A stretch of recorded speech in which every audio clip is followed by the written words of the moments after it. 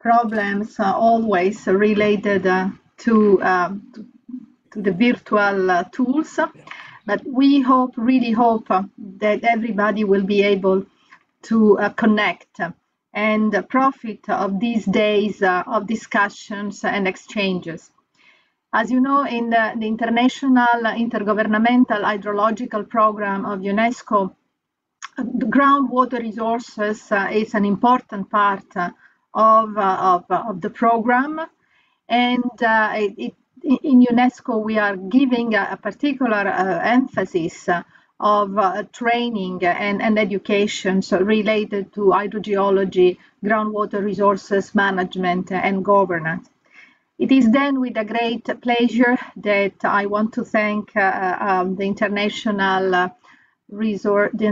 Center IGRAC, the Swiss Development Cooperation Agency for supporting the Greta project and the related activities, and in particular to thank also the colleagues of AMCOW, who are the main partners of most of the UNESCO education and training programs activities related to the African continent. AMCOW, it's definitely the most important actor in the region, and we are delighted to work hand in hand with them. The course objectives will be explained, I think, by IGRAC colleagues, so I don't want to go in the details. What I wanted to say is that we are fully committed to improve knowledge on groundwater resources. At the end of this year, we are organizing an international conference on transboundary aquifers virtually. It's, of course, open to everybody who wants to assist. It will be almost 4 days of presentation and discussions. And this will be the opening of the year 2022 that will be fully devoted to groundwater resources. I suppose Neno will let you know a little bit more about next year. I thank you very much again, and I hope you will enjoy the course, and I hope the course will be useful for most of you. Thank you.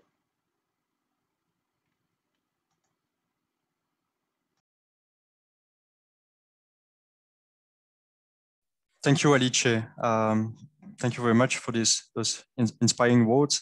Nino, would you also like to say something?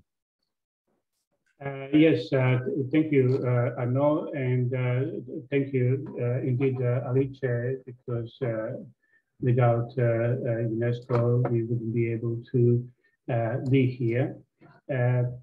I would like actually to say a few words about integrated water resources management and importance of this relation between groundwater and surface water. Because 30 years ago, I was following a new course given by a gentleman called Moustapha Diene, and the course was on integrated water resources management.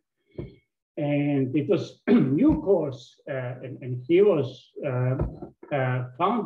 he founded that course actually, set up. And Moustapha Diene became president of International Association of Hydrologic Sciences later on. And when he completed his discourse on this new way of dealing with water, integrated way, I asked him, it looks great, but where is groundwater there? And that was for the first time that I realized that actually there is difference in perception. And that difference is because of our different education and different experience, and many other differences between surface water and groundwater, which need to be discussed and overcome. Then 10 years ago, I attended a meeting of African Basin Organization in Bangkok, which is very, very curious. And I got opportunity to present on groundwater. And again, it was surprised. My colleagues were surprised by my presentation, especially some aspects of groundwater like transboundary. And I found yesterday a declaration from this Bangkok meeting, declaration of African Basin Organizations, where they're saying that they are highlighting importance of shared aquifer and groundwater recharge for climate change adaptation, especially in transboundary context. And there is a need to integrate groundwater in water resources management as an adaptation measure for climate change effects. This was already 10 years ago. So the problem, the challenge is not new. After that, when I came back, we joined forces with CAPNet and BGR, who was busy in Central and Western Africa, and put together first version of training material on integrated groundwater management into transboundary basin organizations in Africa. Later on, the other colleagues joined, and there were a couple of trainings. I think that first INVI organized training in South Africa, and then naturally that came at African Groundwater Network. And some of the colleagues are today here, and this network organized several trainings in the last year. Last one was in Nairobi, together with our UNESCO colleagues, of course. I think that was beginning of Callist was there of 2011. And it was for the IGRAC region, Horn of Africa, and it was very good. So I just wanted to give you a little bit this perspective, not only, luckily, I'm not the only one with the memory here. There are a couple of good colleagues who can also recall most of these things. But what I wanted to stress is that conjunctive use of surface water and groundwater and integration of groundwater in river basin management remains a challenge because differences in regime, differences in monitoring, assessment, modeling, but we need this conjunctive management, and we need to learn from each other.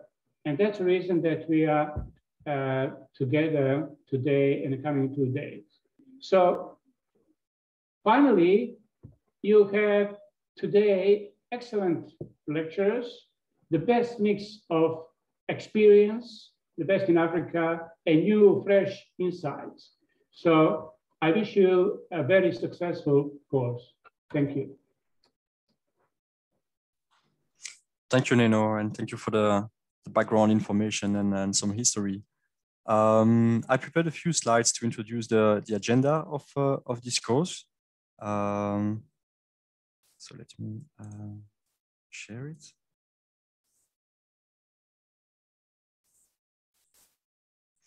So like you said, Nino, the integration of groundwater management in transboundary basin organizations in Africa is not a new topic. And in fact, a few years ago, we put together a training manual on integration of groundwater management into RBOs in Africa, together with several other partners. And that training manual is available in French and English for free online. You have the address here where to download the training manual. And it contains several modules addressing different thematics, different topics related to groundwater management for Africa River Basin Organization. And the reason why it is so relevant to integrate groundwater into river basin organizations, while it's well described, well written in the introduction. I mean, groundwater is a major source of water in Africa. much of it is transboundary, so is surface water. So, and in logic of integrated water resource management, it's really relevant that we integrate the management of both water resources. So the course that we are giving today, tomorrow, and on Thursday is inspired by this training manual, but we've made significant changes to include the latest developments in groundwater-related activities in Africa and in river basin organizations in particular. And we also wanted to give very practical guidance on how to implement that into in RBOs. How do we actually achieve that integration of groundwater assessment and groundwater management? So we will have some very practical sessions on that.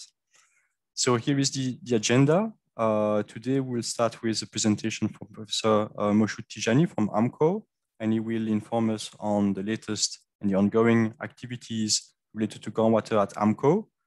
We know there is a synergy between AMCOW and AMBO. So we want to know what's going on at AMCOW level. Then we'll have a presentation from Dr. Callist Tindimugaya from Uganda on the need for groundwater management in African river basin, lake and river basin organizations. Then a presentation from Dr. Moustapha Diene from Cheikh Anta Diop University in Senegal on the groundwater challenges like food security, climate change, and environment, and how those challenges related to groundwater. Then we'll split for 30 minutes. We'll have a break, and we'll resume with a presentation on groundwater quality from Professor Seifu Gurmessa from the University of KwaZulu-Natal in South Africa, and a presentation from my colleague, Christina Fraser, on transboundary aquifers. And there will be some time at the end of this morning for questions and answers. Then tomorrow we'll talk on groundwater assessment, which is a prerequisite for groundwater management. And we'll see how to implement, how to carry on groundwater assessment in river basin organization. And we consider river basin organizations need two things. They need human capacity and expertise, and they need data. So we'll see how they can achieve that. And we'll start also with some case studies on tomorrow at the end of the morning, but also on Thursday morning. First thing, we'll have several presentations from river basin organizations, because I mean, we are aware of what's going on, but we don't know everything. And we thought it would be a great opportunity for river basin organizations to showcase, to show to the others what they are doing, what they have accomplished, and what are the challenges ahead, so they can share the lessons with the colleagues. By the way, we have invited already a few river basin organizations to make a short presentation. But if you have something interesting, you think interesting to share with the others, you can also prepare a short presentation, and we'll be happy to give you the floor for a few minutes, so you can talk to us and to the others. And then to finish the course, we'll have short presentations from Dr. Tindimugaya again on groundwater regulations, and from myself on stakeholder engagement. So this is the agenda. Now, just briefly some practical information, some house rules for this course. There is live interpretation. So you only need to click on the interpretation button at the bottom of the Zoom window, and you can have the translation from French to English or from English to French.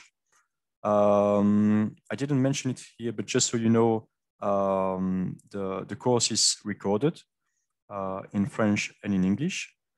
We kindly ask you to keep your microphone muted unless you are talking.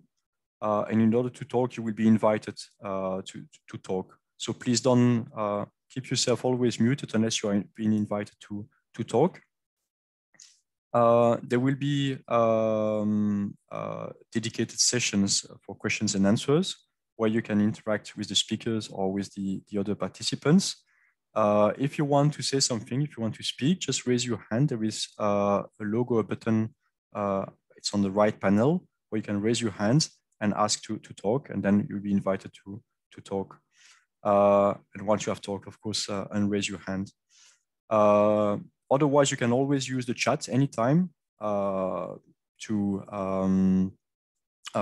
ask your questions, and we will take note of your question. Or if you want to say something, you can always use the chat. Because we have many participants today, we won't have an introduction round, but there too, I invite you to use the chat to greet the others and to introduce yourself. So that's it with that. And now I will invite Professor Moshood Tijani to let us know what's going on at AMCOW.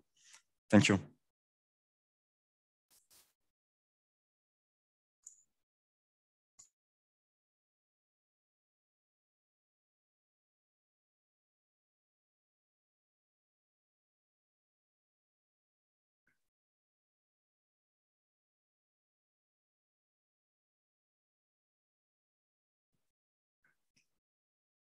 Is it okay, Moshood, to share your presentation?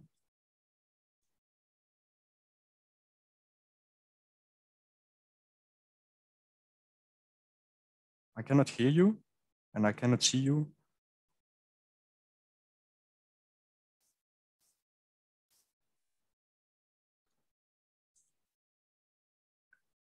Moshood, are you with us? No, he was a moment ago. It's probably connection with. Okay. Yeah, then I suggest we move to the next presentation, and then we'll go back to Moshood later on, because I don't know how long it will take for him to go back to the course. So who was next on the agenda?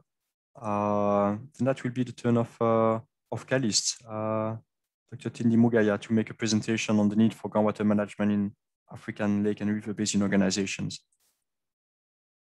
Oh, I see that Moshood is back. Sorry, Callist. Moshood, you're muted. We cannot hear you. Moshood, we cannot hear you. Oh, sorry. Yeah, are you hearing me now? Yes. Okay. Is the slides okay? Can one see the slides? No, not yet. Oh. So there is a green button, share screen. Let me share it again. I've shared it initially, and then something went wrong, and then yeah, you disappeared for yes, the network disappeared, and then I have to log in again. So, sorry, let me quickly share the screen again. Yeah, I hope she should be visible now. Yes. You can make it full screen, maybe? Yeah, slideshow. I'm trying to do that. Okay, I think yes, because of the network, I might likely switch off my video so that I will use only audio so as to enhance the signal. So I'm sorry for that. I have to, sure. Yeah. First of all, I have to thank IGRAC and UNESCO for this opportunity and for this wonderful initiative of this training course. And it's a wonderful thing, and we have to appreciate the contribution of UNESCO and IGRAC in this respect in supporting African groundwater community. So my job this morning is just to give a kind of overview of the groundwater activities at AMCOW.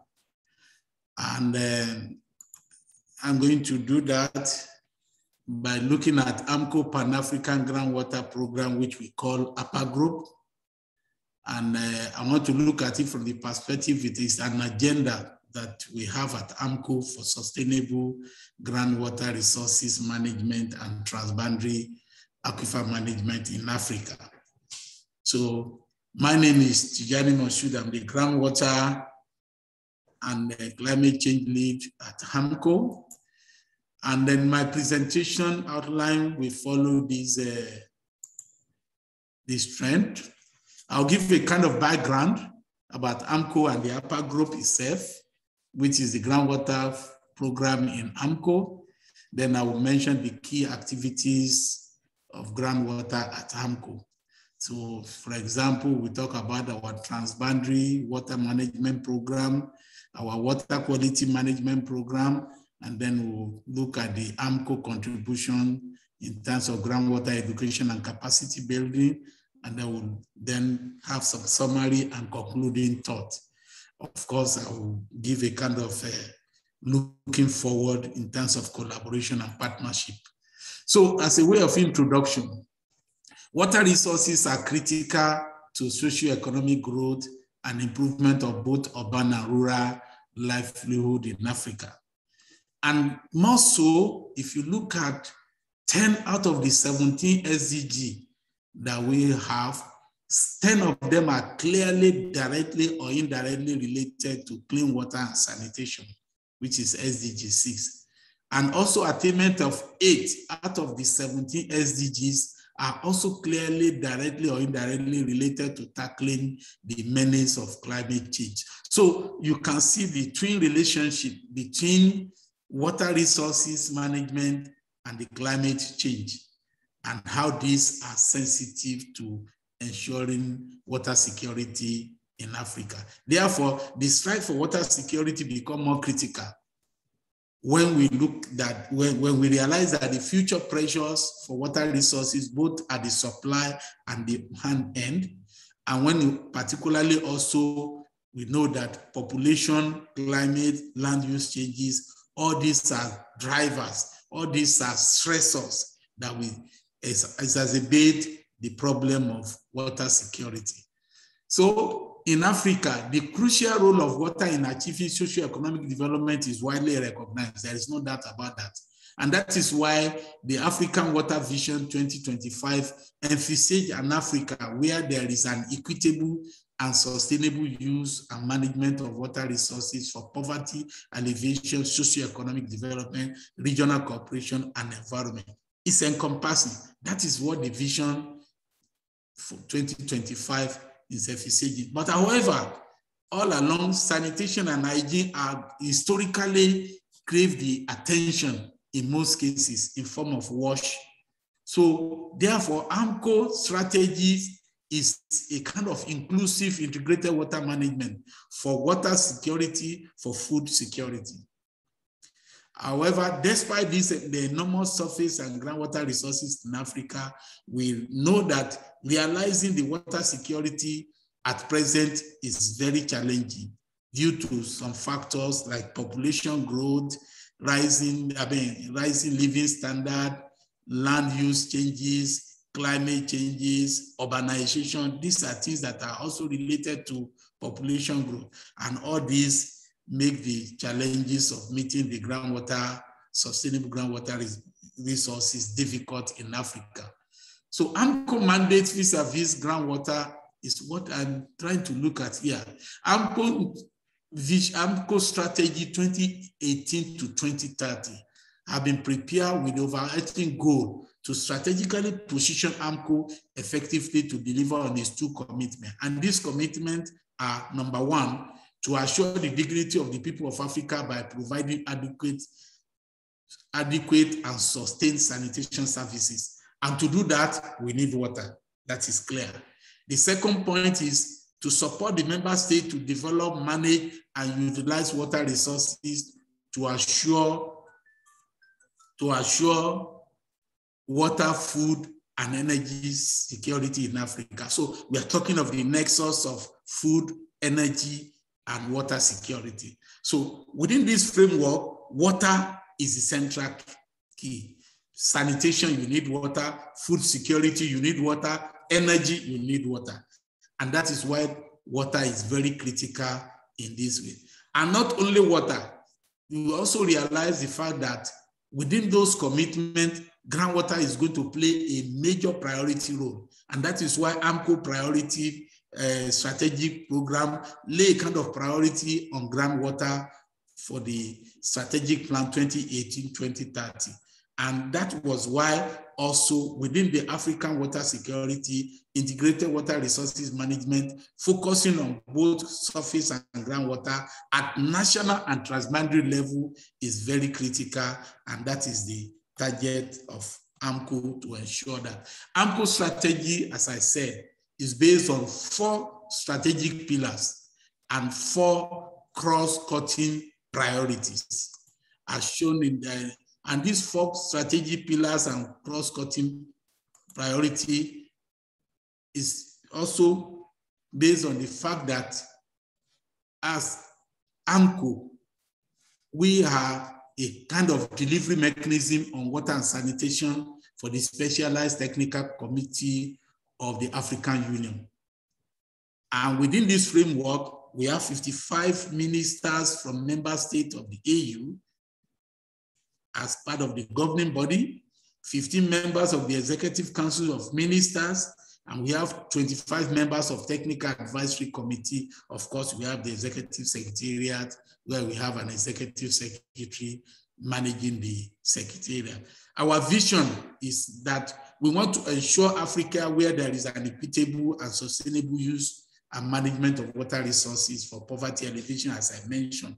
And the mission is to provide the political leadership, policy direction, advocacy in the use and management of water resources for socio-economic development in Africa. So when you look at this, framework and the strategic framework that I mentioned, you realize that at the end of the day, these 4 overarching pillars are what is the building block of AMCOW. Water security, safely managed sanitation, good water governance, AMCOW effectiveness. That is the pillars. And then with this pillar, we now have cross-cutting priorities. And this cross-cutting priority serve as building block on which these pillars are resting. And that is about gender equity and youth empowerment in water resources management, monitoring, evaluation, and knowledge management. There is no way we are going to manage water resources without monitoring, especially when you are looking at groundwater. We need to monitor groundwater in terms of the water level, the quality, and so on. So knowledge management is there. We create knowledge and we manage the knowledge. Sustain finance in the water and sanitation sector is also key. How do we attract infrastructural development in water, groundwater, and sanitation sector? And so on. Of course, the resilience to climate change is another issue. These are the cross-cutting priorities that serve as building block on which the 4 priority pillars, strategic pillars, lies. So about AMCOW groundwater program, the AMCOW Pan-African groundwater program, which we call APA group, that is the acronym. AMCOW A, P for Pan, then I for Africa, then you have the groundwater program. That's the acronym. So how do we start? What was the timeline? AMCOW convened the first groundwater workshop in October 2019 in Nairobi. And many of the partners that are sitting here are part of the initiators and the conceptualizers of these ideas.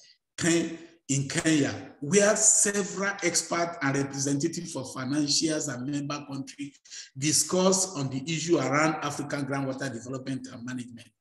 And then it is later in Kampala in 2020, in February, that the APA group is then formalized. So if you look at the cartoon that I have there, you have October 2019 in Nairobi, where the first initiative meeting was taking place, the actualization by February in Kampala, when the operationalization of APA group, by April, groundwater desk officer is fully functioning with the engagement of groundwater desk officer. By July, September, series of meetings of upper group, working group, and so on, until currently we are moving towards the fact that by March, we have series of action group that have been formalized in 2021, and we are in the process of moving forward by organizing webinars with planning groundwater donors conference to enhance the groundwater deck. So this is the timeline of what upper group has been. What is the aim and goal of upper group? The principal aim of upper group is to leverage on science and reassert the influence of groundwater policy and practice in Africa. Many of us know that when we talk of water resources, it's easy to look at streams, rivers, dams, and so on. So groundwater is always neglected. So the focus of upper group is how do we leverage on science? How do you reassert the influence of groundwater policy and practice in Africa? And the goals are to promote sustainable management and utilization of groundwater, promote appropriate technology and practice in groundwater development, and to improve the policy and practice of groundwater in Africa for better life and livelihood. So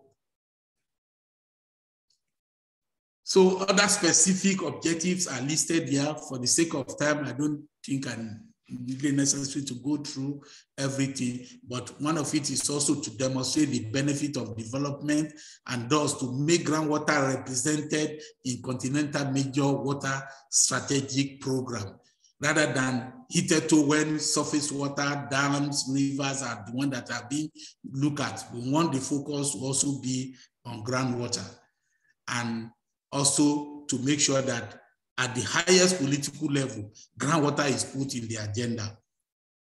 So why groundwater then? That will be the question that we first ask ourselves at this point. Globally, there are increasing dependence on groundwater for both national and transboundary aquifer, in most cases for agriculture and domestic water supply.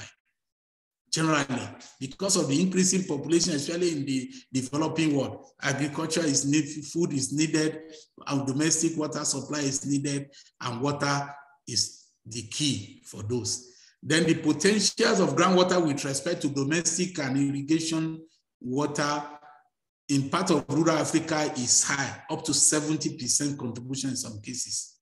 And also 320 million people in Africa lack access to safe water supply. And if that is so, because of the failing public water supply system, then in most cases, developing groundwater resources is the only realistic way to meet those large demand. In addition, there are increasing dependence of many urban centers. Many urban centers that are hitherto rely on public water supply, pipe-borne water, because of the failing system in many developing countries. Especially in sub-Saharan Africa, in most cases now, many urban centers now are relying on self-sustained groundwater resources. Of course, in addition, we know that about 75% of African population are dependent on groundwater for basic water supply. So all these make it imperative that the focus need to be on groundwater. And in addition, we now have to look at it. I think when we look at it from water security perspective, groundwater provide a kind of inexpensive off-grid distributed water supply to both rural and urban population. In terms of food security, it is also a relatively cheap source of water for smallholder agriculture. You don't need large-scale irrigation. Smallholders agriculture with small borehole, they can do irrigation activities. So in terms of food security, groundwater is also there. Safe water supply for sanitation is also there because it is protected from, generally protected from contamination compared to surface water. So in terms of safe water supply, it is easy in terms of the quality. Then in terms of resilience to climate change, at least in the challenging period of climate change, it has been proven that groundwater has some level of resilience to meet the challenges of climate change. So when you look at all these reasons, definitely the future is on developing groundwater resources, but then developing it sustainably. So then what is the strategy of upper group in developing or in making sure that we have sustainable groundwater resources management in Africa. APA Group is meant to develop program and initiative for improving the policy and practice of groundwater in Africa for better lives and livelihood. And if you look at the diagrams on this page, we have 3 pillars on which the APA Group is standing: policy, governance, and institutional strengthening. Then you have the groundwater management and resource assessment. And then you have the awareness, knowledge management, and capacity development. These are the 3 pillars. And if you look at the policy, governance, and institutional strengthening, what are we going to do in those areas under APA Group? We develop and strengthen national groundwater policy framework across the member states, increase investment in groundwater and Pan-African and national level, raising the profile of groundwater and related development agenda among member states. These are part of policy initiative that AMCOW is trying to influence and develop within the member state to increase the governance of groundwater and groundwater management. In the case of resources assessment, if you don't understand the resource you have, how do you manage? So that is the second pillar where we are talking of resource assessment, developing and strengthening groundwater management at local and national level, increase the uptake tools in improving the assessment, improve technique and adaptive technology to sustainable development and management. How do you develop the groundwater sustainably? How do you manage this sustainably? What are the technology that is available? These are areas that we are going to also look at. And in doing this, we will generate knowledge, we will create awareness. And that is the third option, where we have to raise awareness, generate knowledge, and also develop capacity. Under this is where the training comes in. And the cross-cutting basis is that we cannot do all these 3 without leveraging on science and technology. And that is why the cross-cutting is the idea that we are going to leverage on science, we have to leverage on technology to be able to achieve this strategic plan of APA Group. And this is the operational structures of APA Group. This is like organograms, so I won't want to waste time on this for the sake of time. Then what are the expected results or outcome for this expected benefit to member states of this APA Group program? Mapping of groundwater resources for sustainable management of and utilization to enhance water security in Africa will be one of the deliverables and achievement that will showcase the benefit to member states. There will be need for capacity development of groundwater practitioners to improve sustainable use of groundwater in respective member states. Community of practice will be established. By doing this training, like this type of training that we are doing and all of that kind of training that will be there, we'll be building community of practice and be able to get people who we can call champion that will be making the best practice and knowledge available in terms of groundwater management. Then, of course, we have to encourage, how do we deploy appropriate technology and partnership to drive groundwater practice among member states. And lastly, of course, the awareness and knowledge sharing and the policy initiative to influence the government in investing in groundwater resources management.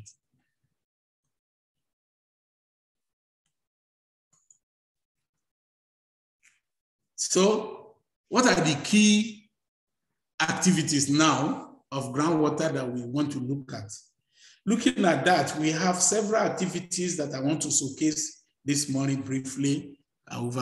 So the policy and governance system, we have some policy recommendation and institutional capacity strengthening. In terms of knowledge sharing and coordination, knowledge creation, knowledge sharing activity, we have it at AMCOW Secretariat, which is to disseminate knowledge and information and knowledge sharing among member states. In terms of groundwater resources assessment, we have a number of groundwater programs like the Part 1, PAWAC, and so on, which are programs that relate to water management and assessment. Of course, the awareness and capacity development in terms of training, education, and so on. These are the activities that are related to thematic areas of. Now, first of all, let's look at the transboundary aquifer, the management of transboundary water in Africa. What is the contribution of AMCOW to this? Fact and figure first that we need to know. About 72 transboundary aquifers have been mapped in Africa, and this underlies 40% of the continent. You can see 40% of the continent have transboundary aquifer, where 33%, about 381 million population lives. So you can see the cross-cutting of these boundaries of the aquifer across the boundary and the need for Moshood, I'm sorry to interrupt you, but your slides are not moving along with your presentation. We're still on the expected benefits to the member states. Oh, I think I witnessed it that there is a slow. Is it moving now? Because it's moving at my hand now. I don't know what happened. What you could do is stop sharing and then share again. Okay, I think the thing has frozen. So let me stop share and share again. Sorry for that. Yeah, I think it's the network.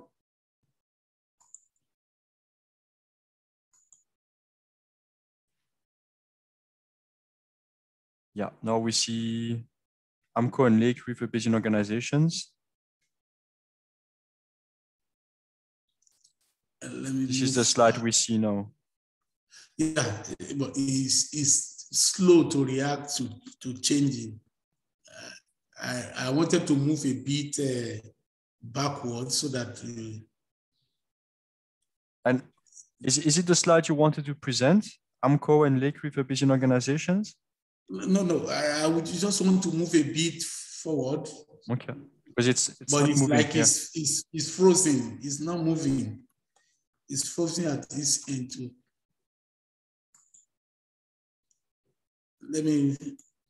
I think what we can do, maybe at times the full mode is also a problem.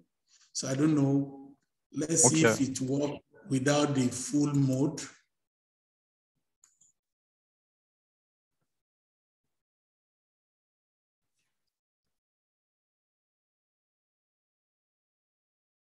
Participant can now see your position. No, we're still on the same slide.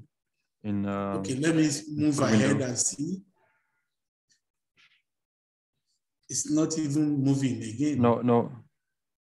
But if you stop sharing and then you minimize. At my end here too, it's not moving. So let me close the file and reopen the file.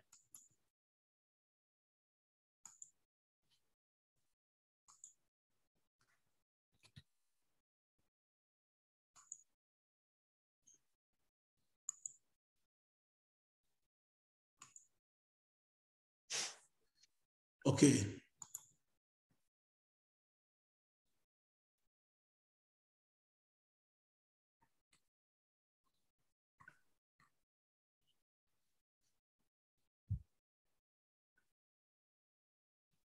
Okay. Let me share again.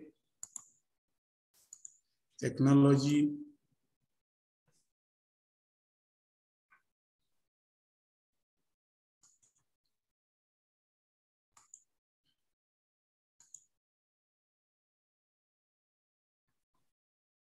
Okay, factor need for TB. Okay, Groundwater. Is it clear enough like this? Because I'm thinking if it's going to be okay like this, instead of putting it on the full screen mode.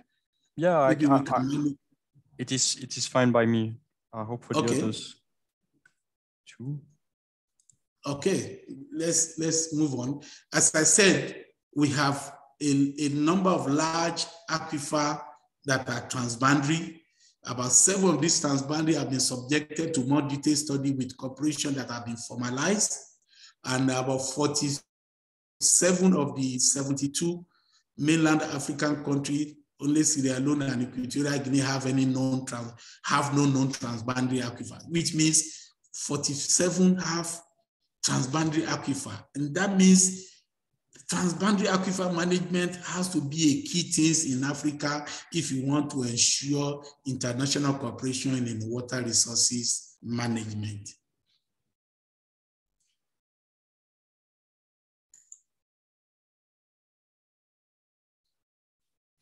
I'm just trying to see if the slide is moving again. What we can do, someone in the chat. Now, the next slide is about what is the link, the AMCOW and the Lake and River Basin Organization. So Lake and River Basin Organization offer great potential for the African development when you look at what they can do in terms of hydropower, agriculture, and industrialization. Also, AMCOW recognized the fact that lakes and river basin are important building blocks for effective management of water at regional and continental level. So therefore, water resources management within the framework of the Transboundary Water Cooperation at river basin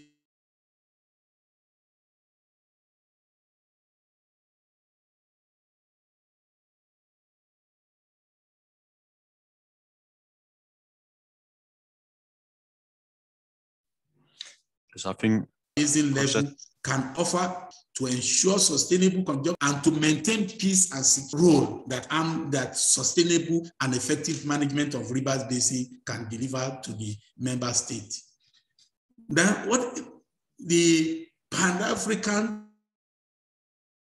Transboundary Water Management at AMCOW, what we need to achieve with that? What is our objective? Number one is to promote equal participation and mutual trust across the riparian member state, to promote peace and sustainable water resources management, to promote social and economic well-being among the member states, and promote cost-efficient benefit, protecting both public and health and environmental means by improving lives and livelihood of the people within the riparian state. Of course, we also need to address the issue of climate change. By doing it together, by conductive and integrated management at river basin level, definitely there will be synergy in fighting climate change. Then what are the segments of the Pan-African Transboundary Water Management at AMCOW? We have on the surface water side and we have the groundwater side. On the surface water side, we want to enhance the institutional capacity of the riparian member states. On the groundwater side, we want to raise the profile of groundwater aquifer management within the framework of water resources management, which hitherto many of the river basins have not been focusing on. How do we inclusively focus on raising the groundwater management within the river basin organization? And finally, what are the coordinating circles? We are in the process of rolling out this Pan-African Transboundary Water Management. We want to facilitate the greater understanding and cooperation among the member states. We want to do pilot regional case studies of selected Transboundary Water Organization. And in doing that, there are specific key activities that we need to do. We want to conduct stakeholders involvement through inception phase, conduct gap analysis and needs assessment, undertake target advocacy for decision maker, which is very key because the decision makers need to be carried along. Then development of action plan for transboundary water aquifer management for reservoir basin. So that is very key. Of course, the other aspect that has to do with the coordinating role of AMCOW is to develop guidelines and tools and standards by which the member state and the river basin can operate. A unified guidelines, a unified standard. AMCOW can use its convening and coordinating power to do those. Now, finally, the focal area, of course, we have to have assessments, strategic plan, networking, coordination. These are part of the strategy to do.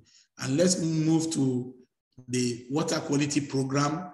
For the sake of time, of course, there's only 5 minutes left. I will manage the remaining time. So okay. For the water quality program, we know that water quality is a very critical issue, especially in Africa countries. So Many, in terms of the quality, we have problem because of the urbanization, pollution. We have the natural quality are being threatened also. And then sources of water protection is also not there. The example of some of these diagrams have shown, you can see the localized contamination by not making sure that the water points are properly managed. Of course, our Pan-African Water Quality Initiative is to, we have a goal to create a strong water quality database and a self-driven water quality pollution control initiative in Africa through the PAWAC, that is, we call it Pan-African Water Quality Program. We want to promote collective action to ensure protection of water quality and enhance water security in Africa. Also, within the scope, we want to work with NGO, we want to work with partners, and we want to work with collaborators in ensuring that we look at the current and emerging key issue as it relates to water quality in the urban and rural environment of Africa. We want to identify key international players in water quality sector and establish appropriate collaboration mechanism. We want to take stock of the ongoing African international initiative so that we can direct and link to water quality and promote North-South learning. Of course, the current activity that we are doing at our water quality initiative is now that we are launching, we launched this week a online water quality survey initiative that we are doing to a kind of scoping studies. So many of you will, in the coming days, might be receiving those links to participate in the survey, so that we want to use those surveys to scope what are the capacity, what are the capability to monitor groundwater level, to monitor groundwater quality, to protect groundwater pollution in many countries.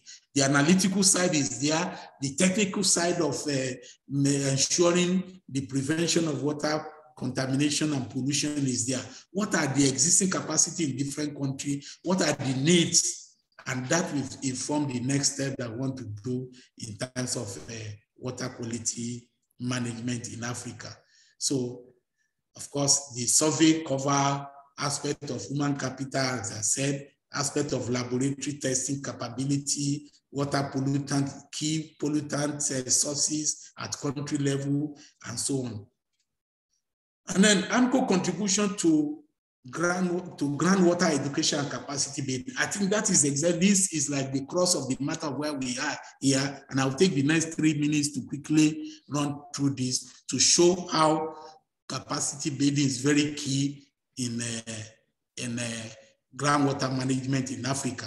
Groundwater education capacity building. These are statistics that we have here, which shows why education, groundwater education and capacity is needed. We've mentioned some of these statistics that large population in Africa are relying on groundwater. Definitely education and sustainable management of this water and capacity building is very key if you want to ensure the sustainable management of this.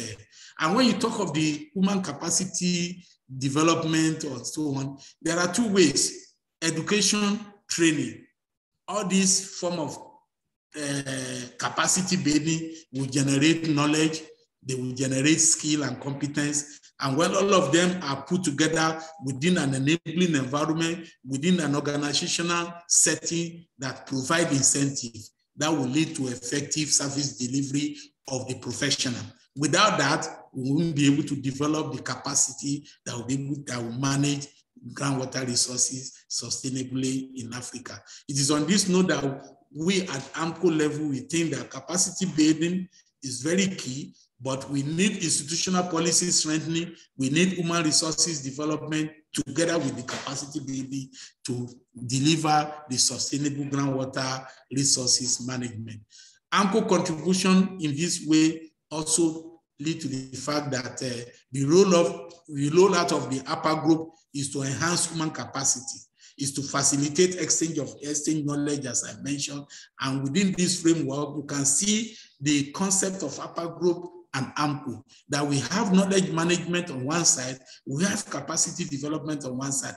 And within the capacity development, we have policy and institutional strengthening, human capacity strengthening, and then we are developing groundwater management support tool at African level. We have a case study of a case study is going on in Namibia, supported by BGR in this respect. And on the knowledge management side, we are creating information, we are creating knowledge, and we'll be sharing this knowledge among member states. We'll involve in gender advocacy, gender inclusion and advocacy. And at the end of the day, we are creating groundwater knowledge hub within the African, within the AMCOW Secretariat for the benefit of member states.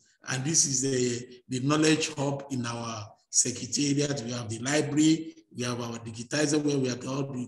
So a lot of organizations, IGRAC and so on, they have provided their database to us, and we have a kind of hub where we domicile all this knowledge and sharing it to member states.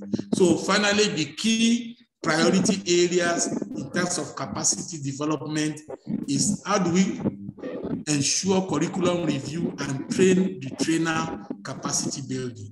How do we increase investment in infrastructure and adaptable technology? How do we ensure gender and youth inclusiveness? How do we strengthen the capacity of the policy decision maker to be able to be aware of the challenges of groundwater? How do we invest in research and innovation? So how do we also encourage technology-driven, technology that is going to be transformative?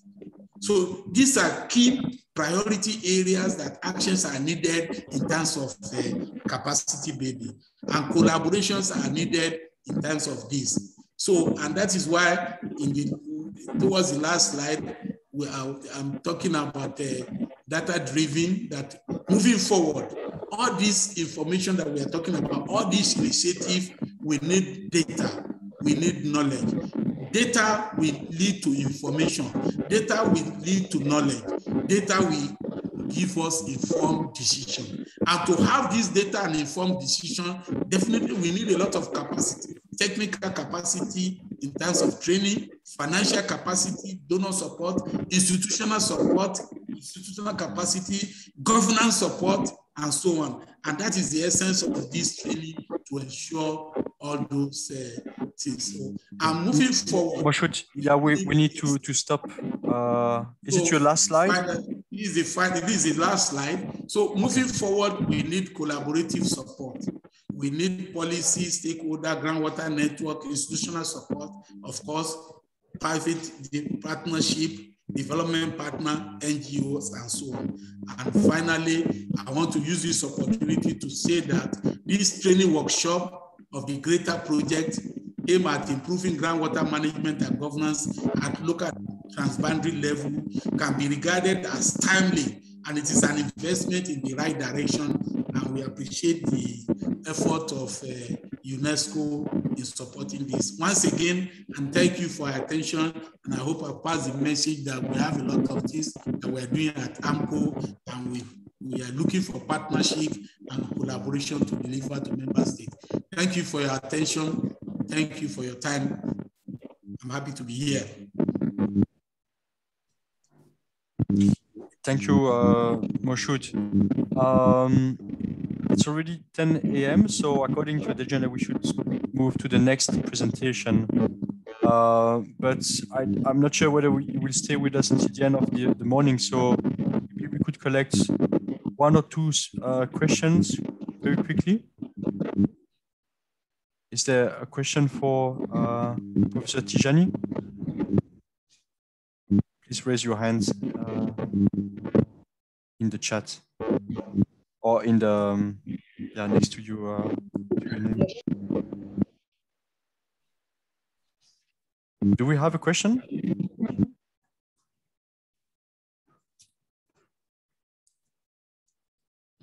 I will try and hang around till the end of in case there is any question later. Okay, thank you. Because I don't see any question for now. We hang around till the end so that during the question and answer session, I will be on board if there is any question then.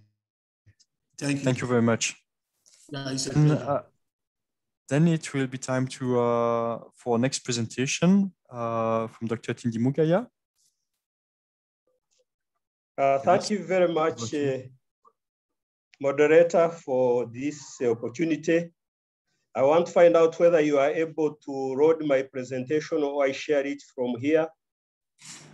I don't know if your connection is good enough. You can share it from your side. Otherwise, you can send it to me and I will display it from my side.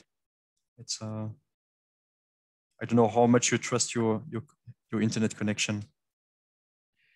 Well, my internet connection may not be good, so that's why I wanted you to do it from there. But all the same, I think I can try. You already have it. I think I shared with you.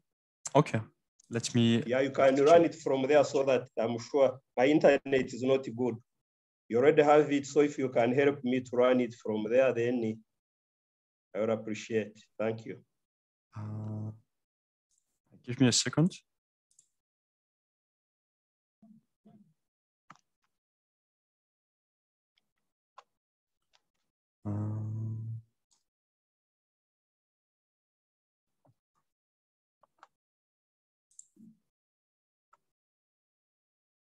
I cannot find your presentation. Oh,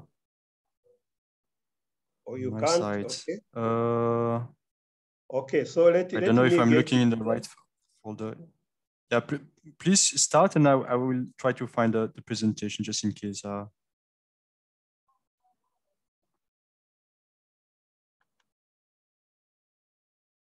Let me maybe try to load it from here.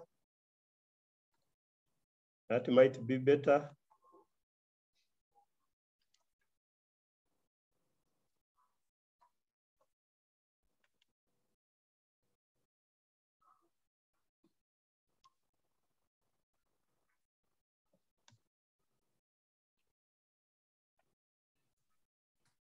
Yes, I think if you could try and load it from where you are, and then if it doesn't work, we can look for something alternative. Callist, is it the one you shared a while ago, or did you share an updated version recently? No, let me try to share from here.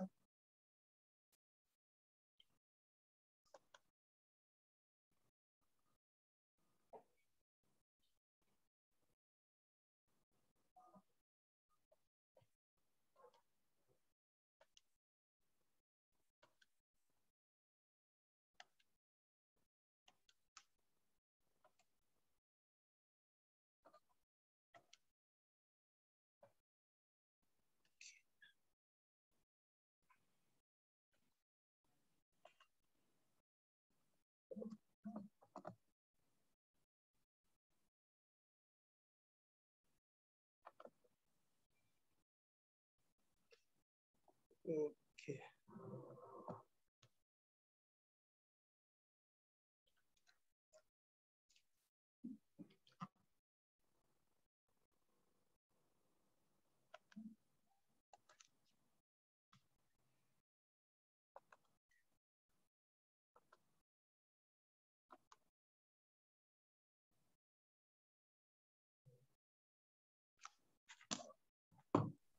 Callist, I have a presentation here, but it's the one you shared 1 month ago. Or I just want to be sure that that's it's the right one. So yes. Okay, then I will share this one. So if you can.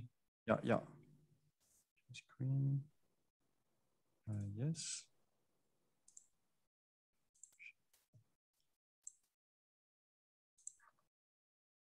Is that Yes, that's the one. Thank you very much. Okay, you just need to tell me when you want to move to the next slide. Yes, I will do that. So again, thank you very much for this opportunity. I will be taking you through this presentation on the need for groundwater management in Transboundary River basins. I work for the Ministry of Water and Environment in Uganda, and I'm also the steering committee for the Africa Groundwater Network. Next.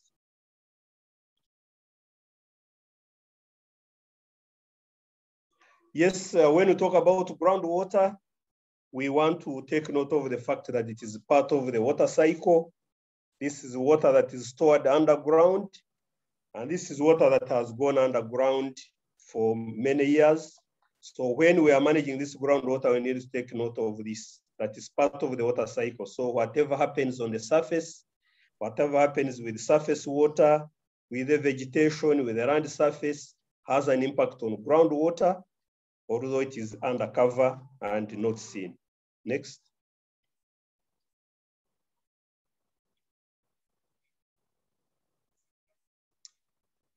Yes, in Africa, groundwater is very, very important. I think many of us know that is a key source for drinking water in urban and rural areas. Many of the towns, many of the big and small towns we have in Africa are depending on groundwater. We are having in many semi-arid areas, we are having groundwater being a source of water for livestock. And we are now taking on groundwater to be a source for small-scale irrigation. Again, because climate change impacts are becoming common in many of our areas, we are looking at how we improve food production, and groundwater is also being looked at as the source. Of course, many of the people in Africa, over 1 billion people in Africa, rely on groundwater for their daily water supplies. Because surface waters are drying up and we're having perennial shortages in surface waters, then people are depending on groundwater because it is available in many of the places. And of course, it is also key in helping us to manage water scarcity, which is now continuing to increase in many of our countries. And of course, when we talk about river basin management, again, and we start talking about conjunctive use of surface water and groundwater, then groundwater becomes key in these aspects. And what you can see here is a map showing a number of cities that depend on groundwater, and the number is increasing, and also the scale of groundwater development also increasing within Africa. Thank you very much, and let's continue to the next slide.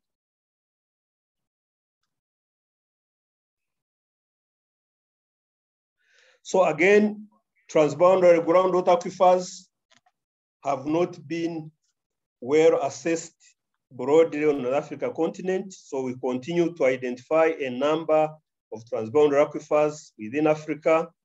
But what is clear is that we don't have much information, scientific knowledge, and information about these transboundary aquifers. While we know quite a lot about surface water, but when it comes to groundwater, the situation is different. But also, we also note that we have limited cooperation on transboundary aquifers, and we have very few management organizations and legal frameworks. So there's quite a lot that we need to do in this regard. Next. Again, a number of transboundary aquifers have been mapped, and many more continue to be identified. Over 80 transboundary aquifers covering over 42% of the area of Africa, and of course, covering about 30% of the population. And we're also having 63 international river and lake basins and 21 international basin organizations. So you can see that although we have many aquifers, transboundary aquifers, the work around those aquifers is not as advanced as a river basin or lake basins in Africa. Next. So river basins in Africa, really a lot of work has been done over the years. We have good scientific knowledge on the characteristics of surface waters in many of the basins we have in Africa. And there has been also long-term cooperation on transboundary surface water management. Again, many management organizations exist and legal frameworks exist across Africa. Next.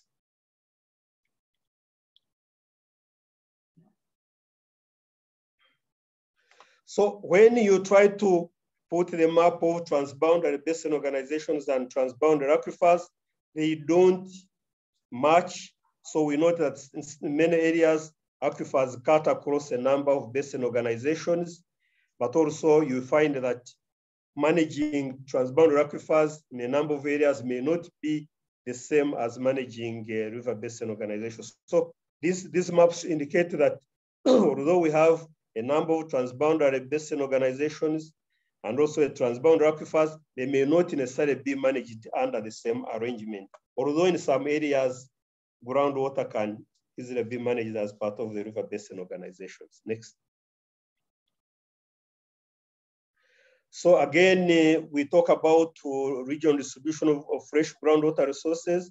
We note that within Africa, we have a substantial amount of water resources, and a lot of this water on the continent of Africa is also underground water resources. So again, when we are looking at the fresh water resources, we need to look at surface water and groundwater resources together so that they can meet our needs. Next.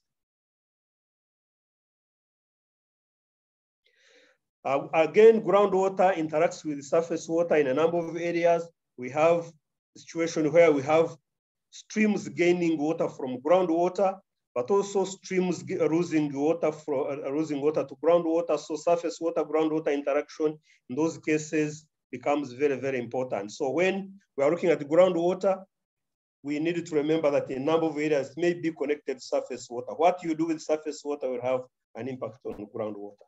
Next. So how can transboundary aquifers be managed? Next. In a number of areas, we can actually have standalone transboundary aquifer organizations, but in a number of situations, we can integrate groundwater in basin organizations. Next. So the process we have gone through to try and see how we can support groundwater management in river basin organizations. Part of this has already been mentioned as part of the introduction, but a lot of information analysis was done, desk studies and using existing maps. We did a needs assessment for basin organizations. Basically, we wanted to know why are they not dealing with groundwater and what can be done to deal with groundwater. We had a number of consultative meetings, and then we developed a training manual, which is the basis of this training. And we have also had a number of training workshops that have been conducted, basically to test the ground and see how we can move this agenda forward. Next. This assessment of how we can integrate groundwater in river basin organizations was done through a survey of 9 lake and river basin organizations in Africa, and a number of organizations, and as you can see on the screen, we're very much involved in this work. And this work has really been done collaboratively, and I must say that has been very interesting to work with a number of organizations in this regard. Next. So we looked at the 9 river basin organizations in Africa, and the key issues we looked at was to which level is groundwater addressed in the basin organization. We wanted to know, are these basin organizations actually addressing groundwater or not? And how can transboundary aquifers be managed? So this survey helped us to understand a bit about what river basin organizations actually think about groundwater. Next. And these are the basin organizations we looked at, quite a cross section. Next. Next. We also have a number from Southern Africa, but also we had also the Nubian sandstone aquifer as one of the areas we assessed. Next. So when we looked at the basin organizations, we did a SWOT analysis, and we noted that these basin organizations already have agreements that they are existing. They have permanent secretariats, and they can easily bring groundwater high on the agenda because they are already well focused and with high political support. And they also already have focal points at political and technical level within the riparian states. And we also feel that they can provide a suitable platform for hosting transboundary groundwater data and for managing the use of this data. Next. We, of course, looked at the weaknesses. We noted that these basin organizations are advisory.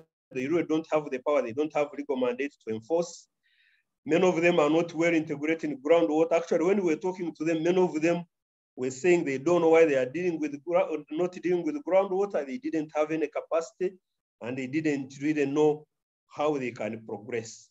Of course, insufficient understanding of transboundary groundwater issues in basin organization because of their nature, and they lacked data and staff to be able to deal with groundwater, and then the skills and personnel were also limited. Next. But we also noted opportunities that they can take lead in transboundary groundwater management and monitoring. They can help us to establish multi-sector state task forces. And also noted that we can use these basin organizations to develop protocols on groundwater data sharing. They already have surface water data sharing protocols. And also we feel that we can take advantage of the pool of expertise that is available in the member states. Next. Then of course, the threats, the lack of finances and procedures on transboundary groundwater management, technical complexities, and understanding of groundwater and possible conflict of interest, and also lack of knowledge of groundwater resources, and basically the training programs for transboundary groundwater management were not available. And this was one of the reasons why we felt we should develop this training manual. Next. So we did quite a number of, had a number of consultative meetings to develop this manual. We also tested the manual in a number of locations, as has already been mentioned.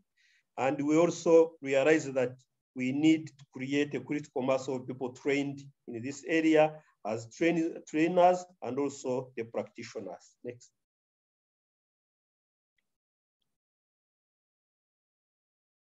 So again, there are a number of arguments for including groundwater in integrated water resources management and basin organizations. Again, we have 20 arguments. I ran through them very fast. But we have conflict over shared groundwater resources. So these conflicts can be avoided if we integrate groundwater in integrated water resource management and river basin organizations. Cost and resource monitoring can be shared. We can handle groundwater and surface water together.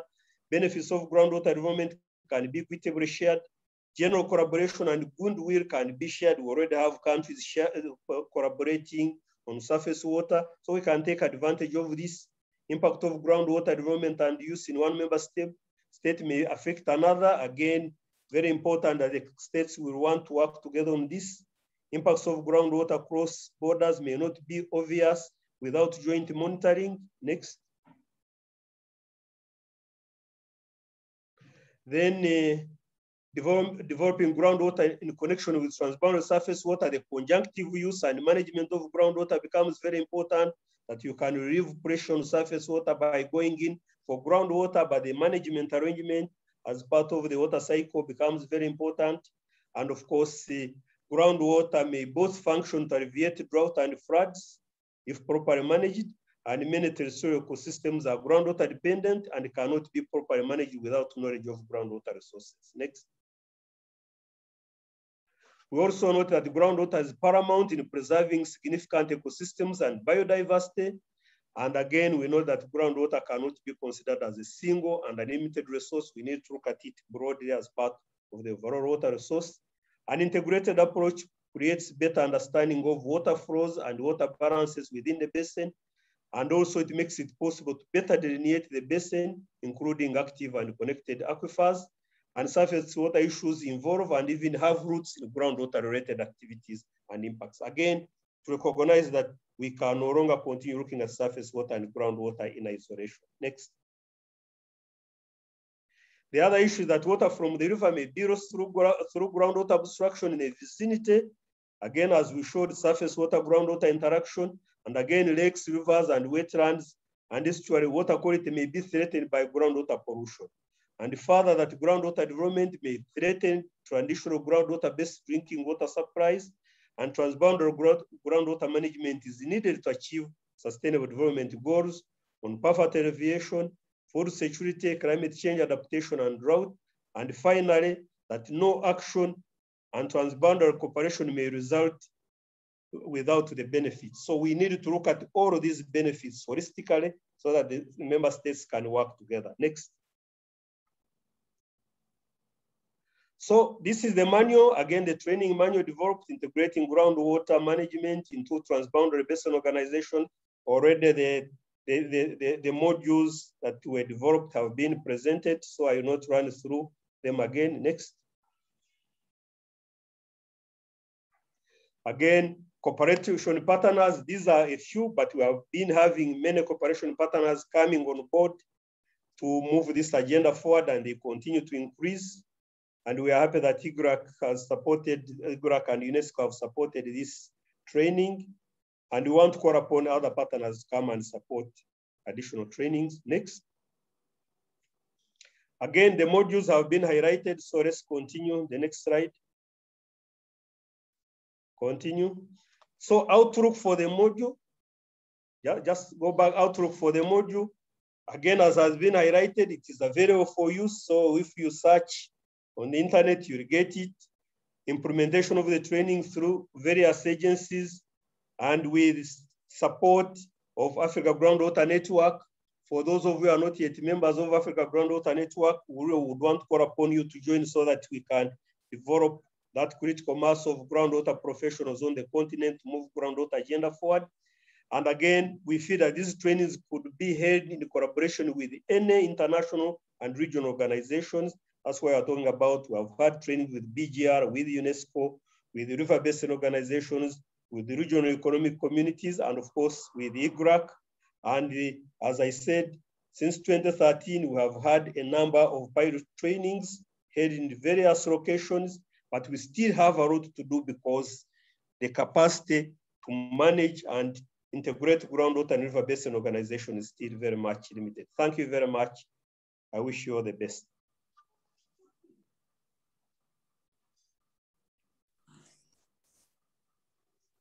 Thank you, Callist, for this excellent presentation. There will be a session for question and answers at the end of the morning. So I suggest we keep all our questions for later. Then we can have that discussion later. So I'd like to move to the next presentation. This is from Moustapha Diene, Dr. Diene, on groundwater related challenges. Merci beaucoup, Arnaud. Thank you very much, Arnaud. I'd like to share my screen.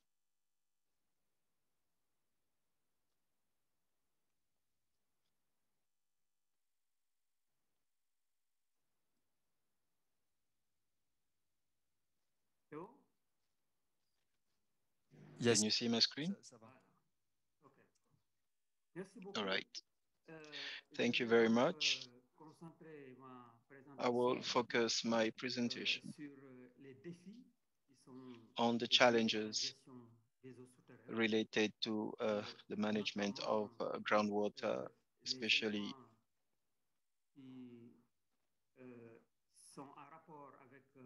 when it comes to environment, ecosystems linked to groundwaters, and also climate change and food security. Please allow me to cut my video so that I can use my bandwidth a bit better.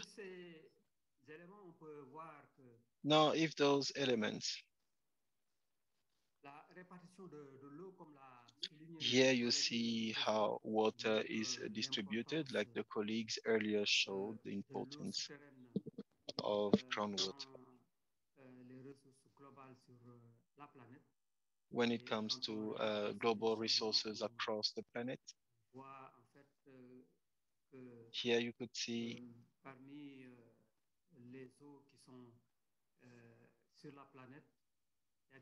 that among all different types of water, you have fresh water, which is about a third, which is made up of groundwater, which shows the importance of this resource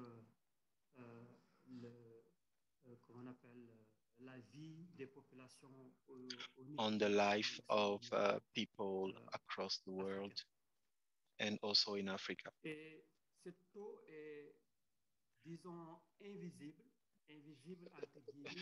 Groundwater is not visible because you cannot see it from the surface, the way you see surface water.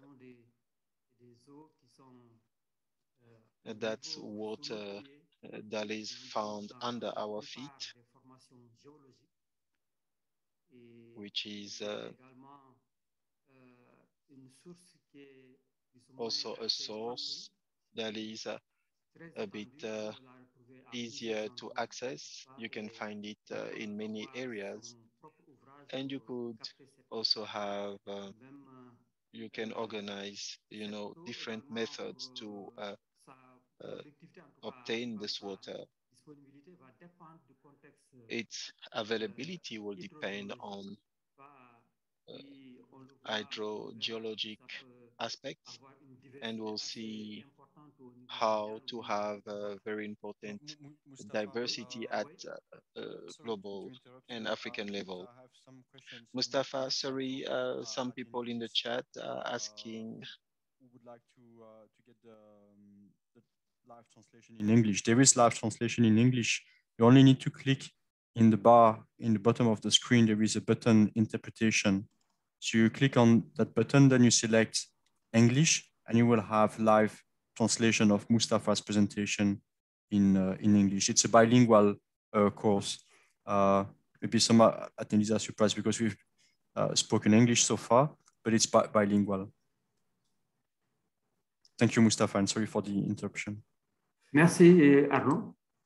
Effectivement. Thank you very much, Arnaud.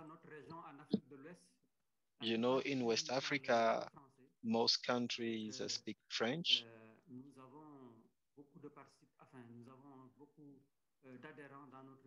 We have a lot of participants from our network who do not speak English, so it's good for us to present in French as well. Here you can see that you have some examples of the diversity of the availability of water, and it could be identified through some characteristics, including the capacity, the storage capacity of aquifers. When you look at the picture on your left, you have rocks that are not consolidated. You got sand and gravel, and they are very productive aquifers. When you look at the other two ones, it's a more difficult environment because here those aquifers are not consolidated, and they are made up of old rocks, or they could also be carbonate rocks. As you can see in the middle, some of the consolidated rocks, you have some open spaces, and the capacity is limited.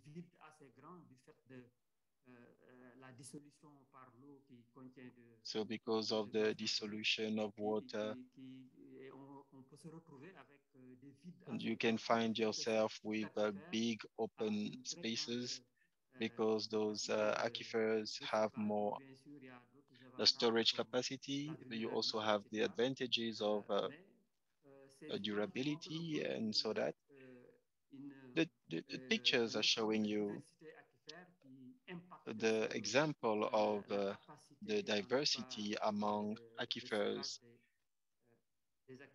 with different storage capacity. And this diversity could be also mapped. Here you have on the picture the geology environment in Africa. As you could see, the environment, as we spoke about the crystalline basement, is the major one.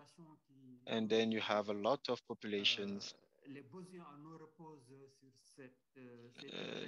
that rely on this type of aquifers, which also presents a number of constraints in terms of availability, in terms of reliability.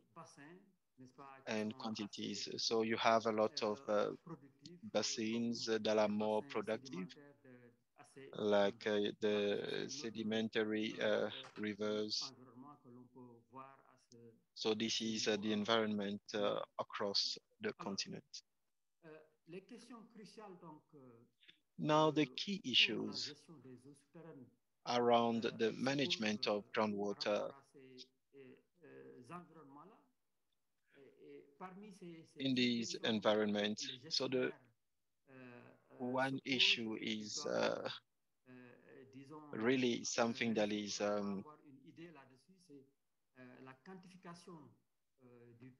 the quantification of the recharge rate, because it shows the renewal of those aquifers, first to identify them and also see the composition of the soil and the protection of the aquifers, also the interactions with the environment. You have surface water and other ecosystems that depend on groundwater. The colleagues before me spoke about it. The impact of the domestic and farming use. So these are key issues that managers have to ask themselves. Now, the preservation, the conservation of quality, the quality of aquifers, and the impact of human activity. It could be mining, it could be farming, and others. Sometimes we do not control those elements, so their impact on the water resources, especially surface water resources. Groundwater is also used for irrigation, so we need to see how they can sustain the needs.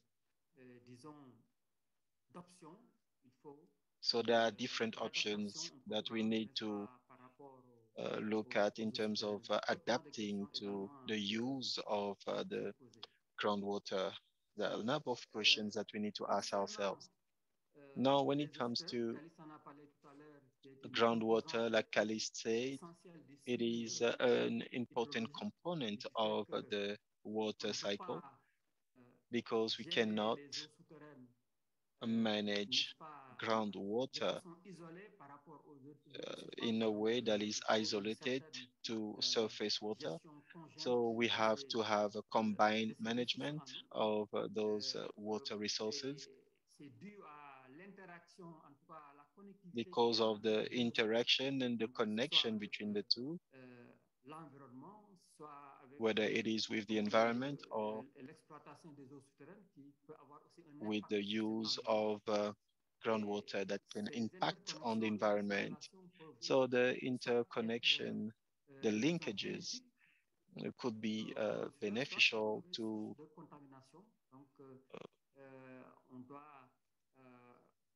the peoples. It could also be a source of contamination. So we have to really pay attention to the relationship between the two for better management of water resources.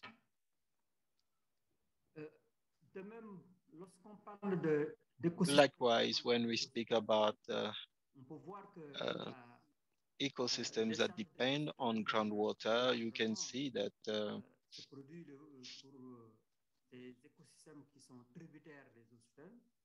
some ecosystems depend on groundwater. They can be defined as d'environnement de zones humides en général qui sont pérennes. Et dans ces zones humides, on peut in those areas la végétation, de la faune, etc. We have vegetation, we got wildlife, and the survival depend on groundwater.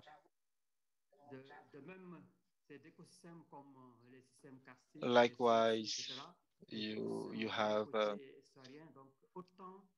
marine ecosystems and ground ecosystems that depend on groundwater have to be preserved, and we have to consider those in the management of water resources. The relationship is shown in the images that you've seen in the previous presentations. So you can see the linkages between groundwater and the surface water. So that's why I don't want to take too much time on it.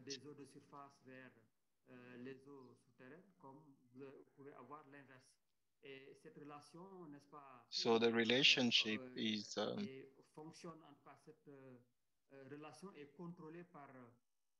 controlled by the connectivity and use and water plan, and also the geometry, and also the elevation of water levels to control the interaction between water, surface water and groundwater. We can find the same relationships also here within the lakes and other streams, other rivers. Likewise, in wetland, like we said, they could receive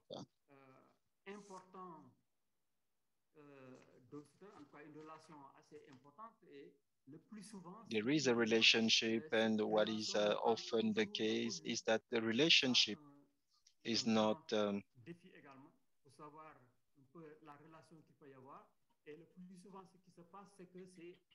always clear. So after there is a degradation of the ecosystems, then we notice there was a relationship between surface water or ecosystems and underground water. So we have a lot of work to do.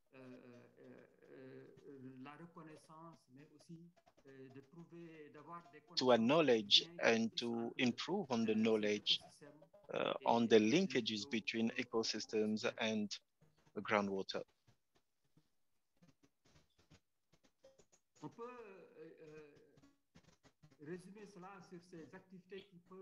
So here are some of the activities that can really threaten groundwater, whether it is overuse of groundwater. When you have overuse with the water levels going down, that could cause degradation of the environment, and also when it comes to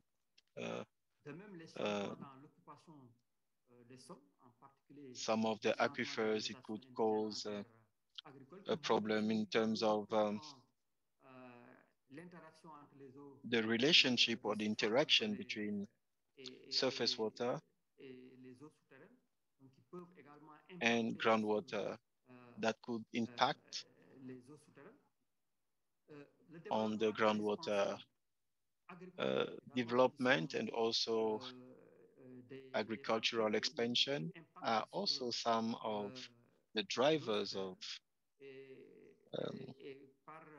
that are affecting groundwater and its availability. And also through the chemical products that are used that could pollute groundwater.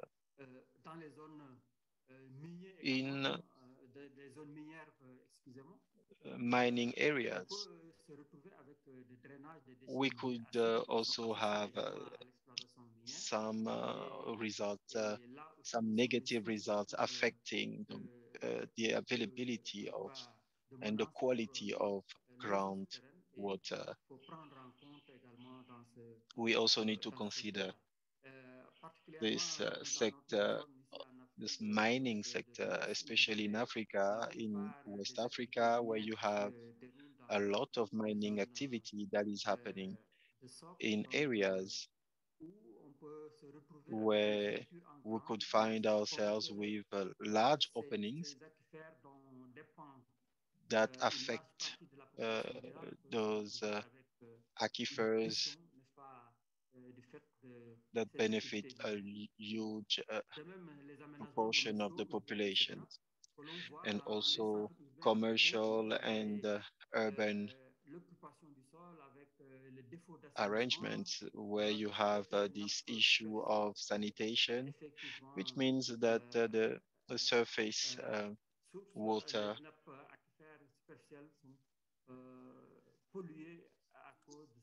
sometimes polluted because of activities. Here you have a picture that could summarize the activities that could really be a threat to the availability of water, whether it is building the rivers, and you can see the relationship between the surface and the ground.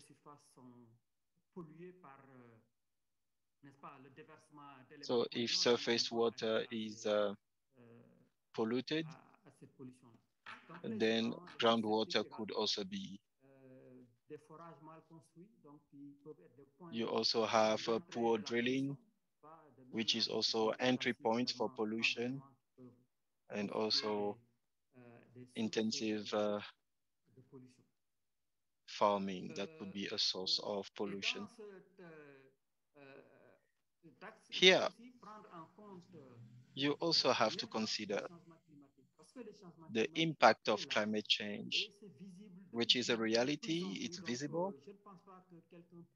So I don't think that someone can deny the existence of climate change. With these changes that it brings to our daily life, our waters underground could be impacted, and also there could be a source of adaptation to climate change. So climate change is shown through a modification of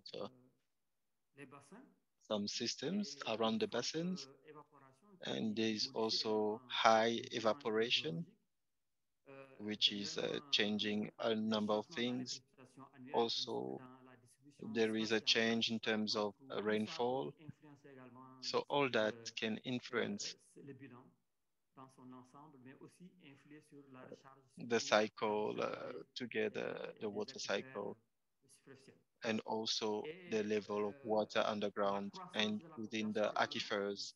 There is also population growth, which is another factor in Africa. The population's growth is causing a growth in demand for water and also for agricultural products. The larger the population, the more we need water and food. And this could be a threat. And also the use and the occupation of the soil, which could impact on the groundwater.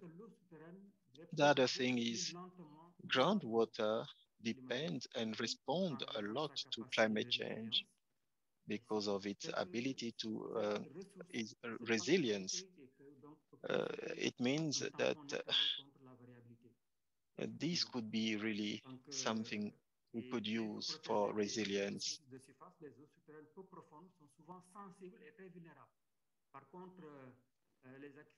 Groundwater, which is not deep enough, sometimes is vulnerable compared to the ones that are more deep into the ground. So what we could see is when it comes to climate change, there is a lower recharge rate and a lower stocks or capacity.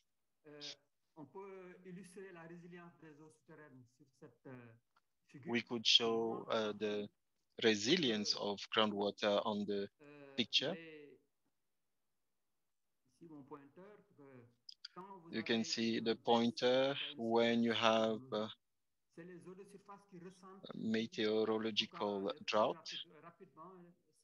You can see that surface water goes down, while groundwater will take a bit of time before it registers lower levels. So this is something that could be used in adapting to climate change and also under the co-management of surface and groundwater. So when there is a drought, we could use the water that goes into the ground. And then when there is a recharge, we can use again surface water. During a drought, then we can go back again to groundwater use. So this is what can be done. So these adaptation options could also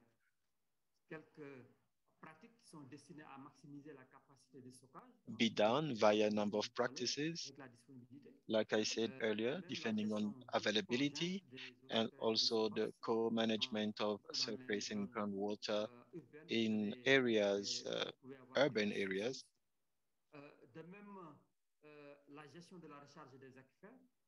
Also the management of aquifers recharge, and we need to set or to modify the landscape or set the infrastructure to better manage those aquifers. So we need to find ways of restocking in good areas to increase recharge of water, surface water. Something that I said earlier is around the use. People are building roads that are crossing those streams.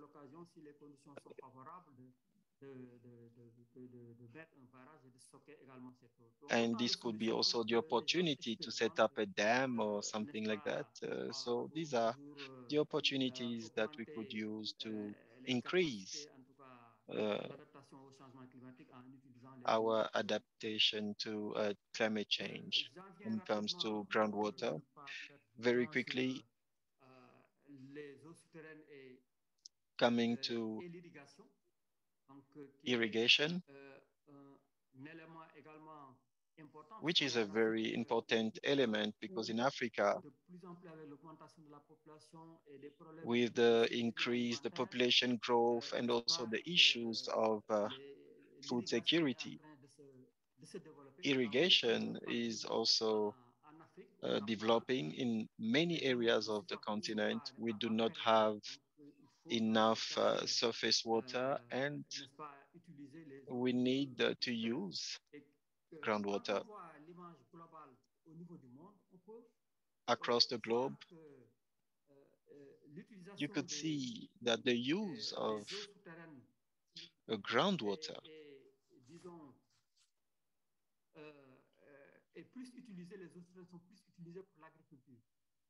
is more used towards agriculture. About 2/3 of groundwater used is for agriculture across the globe. So a large amount goes to agriculture. Now, when it comes to water sources and their use, at global level, we can see that surface water is more used. Again, for farming, also for industry and for domestic use.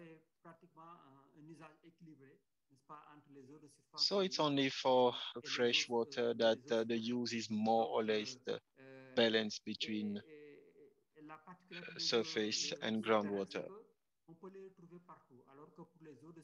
The good thing with groundwater is it's more or less available everywhere, while surface water is around streams of water. So for you to develop agriculture and irrigation, you really need to think about the use of groundwater. Now looking across the globe, the use of groundwater, it's more or less, if you see in red, groundwater is a bit more used in Asia, in Europe, in America than in Africa.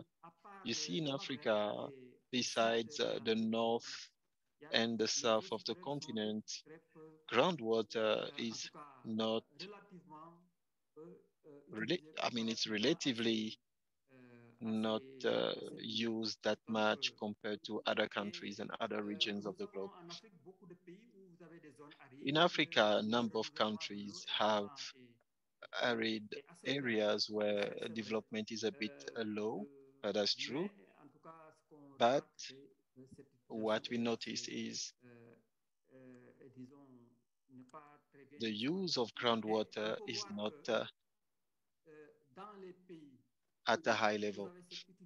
Now, in countries where they use groundwater at a high rate,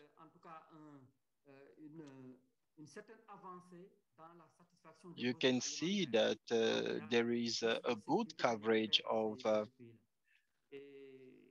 food security in those areas. That shows as well, in Africa, we still have a lot of work to do, but we have to learn from the lessons of the countries that are using groundwater a bit more. In Asia, for instance, where you have overuse, it has an impact on the ecosystem. So we do not have to forget that aspect, but we have to use groundwater to develop agriculture in a responsible way. So on the continent, you only have about 5% of the surface that is irrigated compared to India with 50%. So why do we need to use groundwater for agriculture? There's a number of advantages. First, it's available almost everywhere. You have more efficiency. You could have irrigation throughout the year, and you are more resilient against drought. And also, we could use it as an individual. And another external element is to satisfy the needs of the growing population, and people also want to have a higher standard of life. We now have pumps that are more advanced and that are more reliable. And also we could use solar energy with those pumps, and that could help to fight against poverty and to ensure food safety.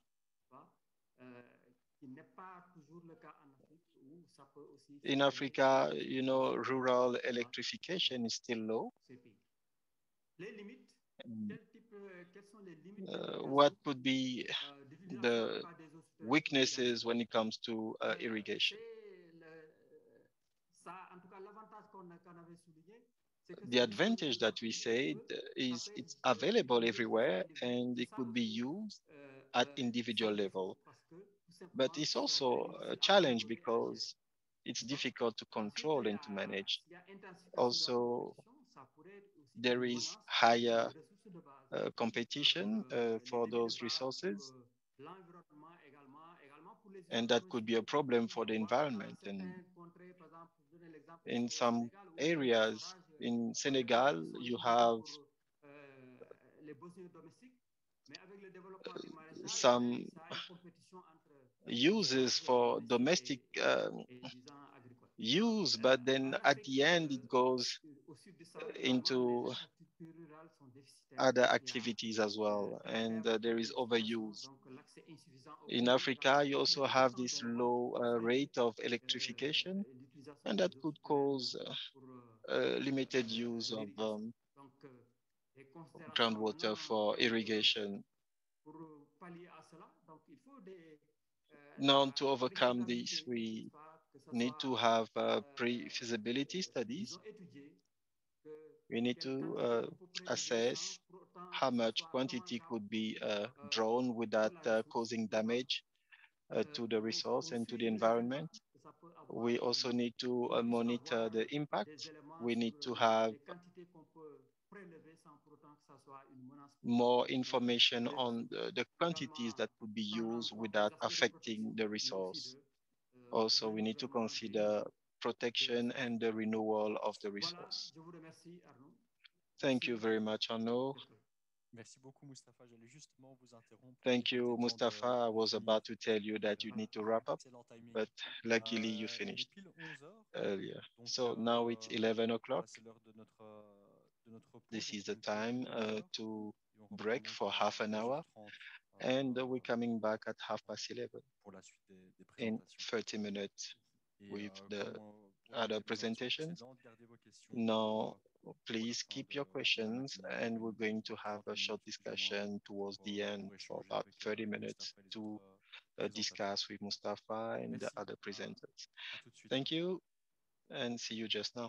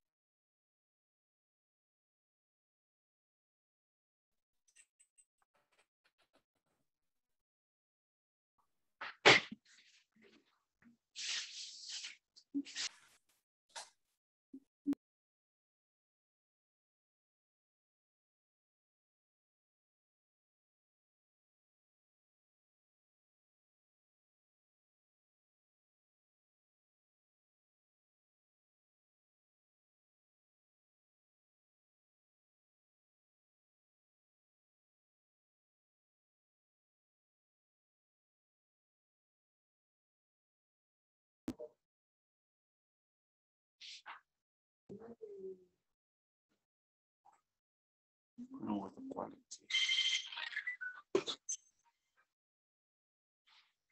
Oh.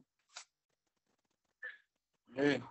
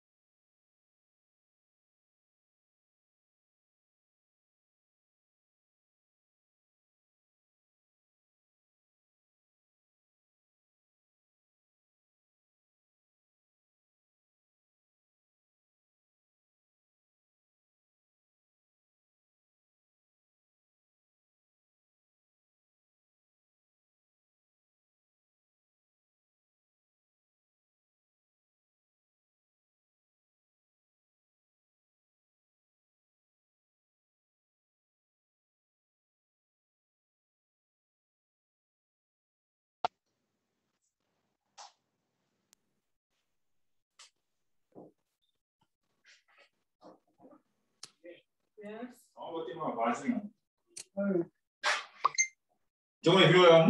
Yeah, well, I finished. Theo, you want what juke the money? You need to hear Basin now? Oh, okay.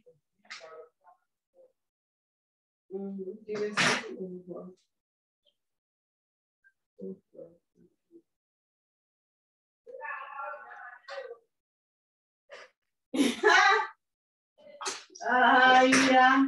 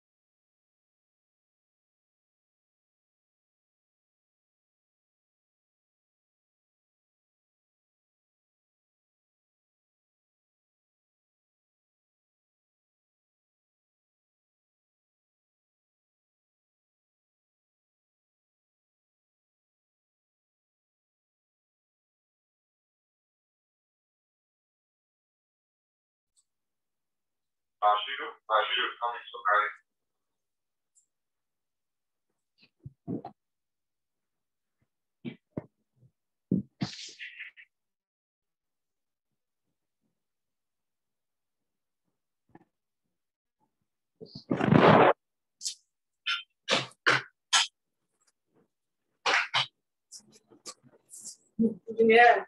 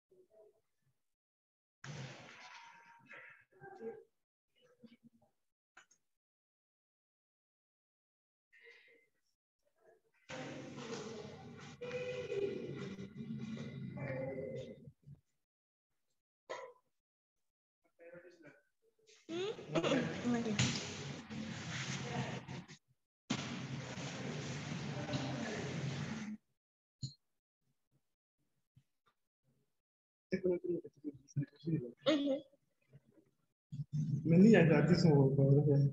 I was allowed to do one. Mala, wait again.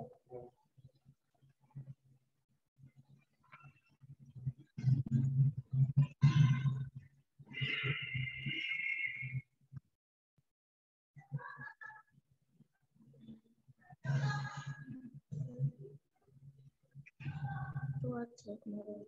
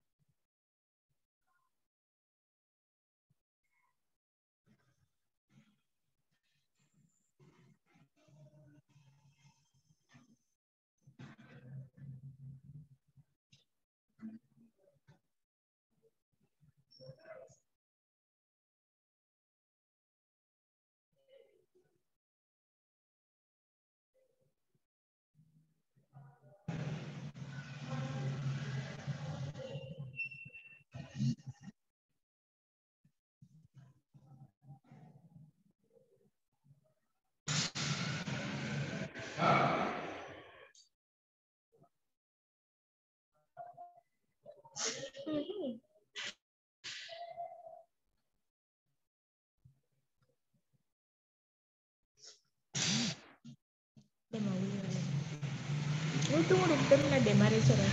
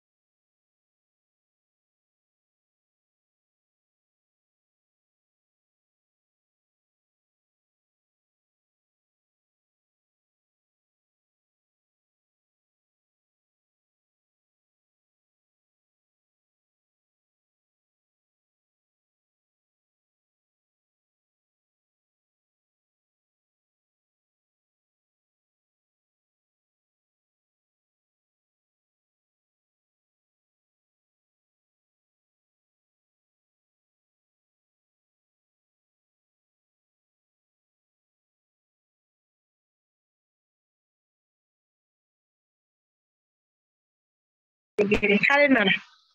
Kale kila. Chiro lagi.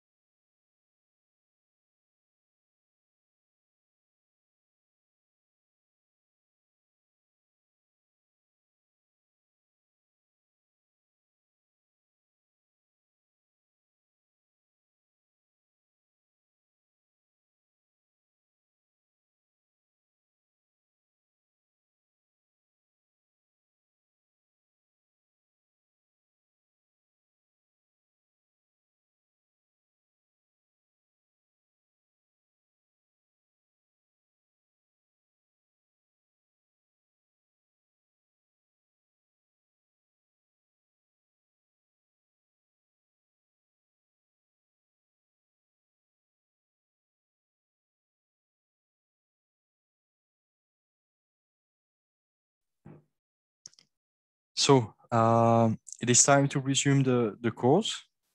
I hope you all had a good break and that you're back for the next presentations. Professor Gurmessa will be our next presenter.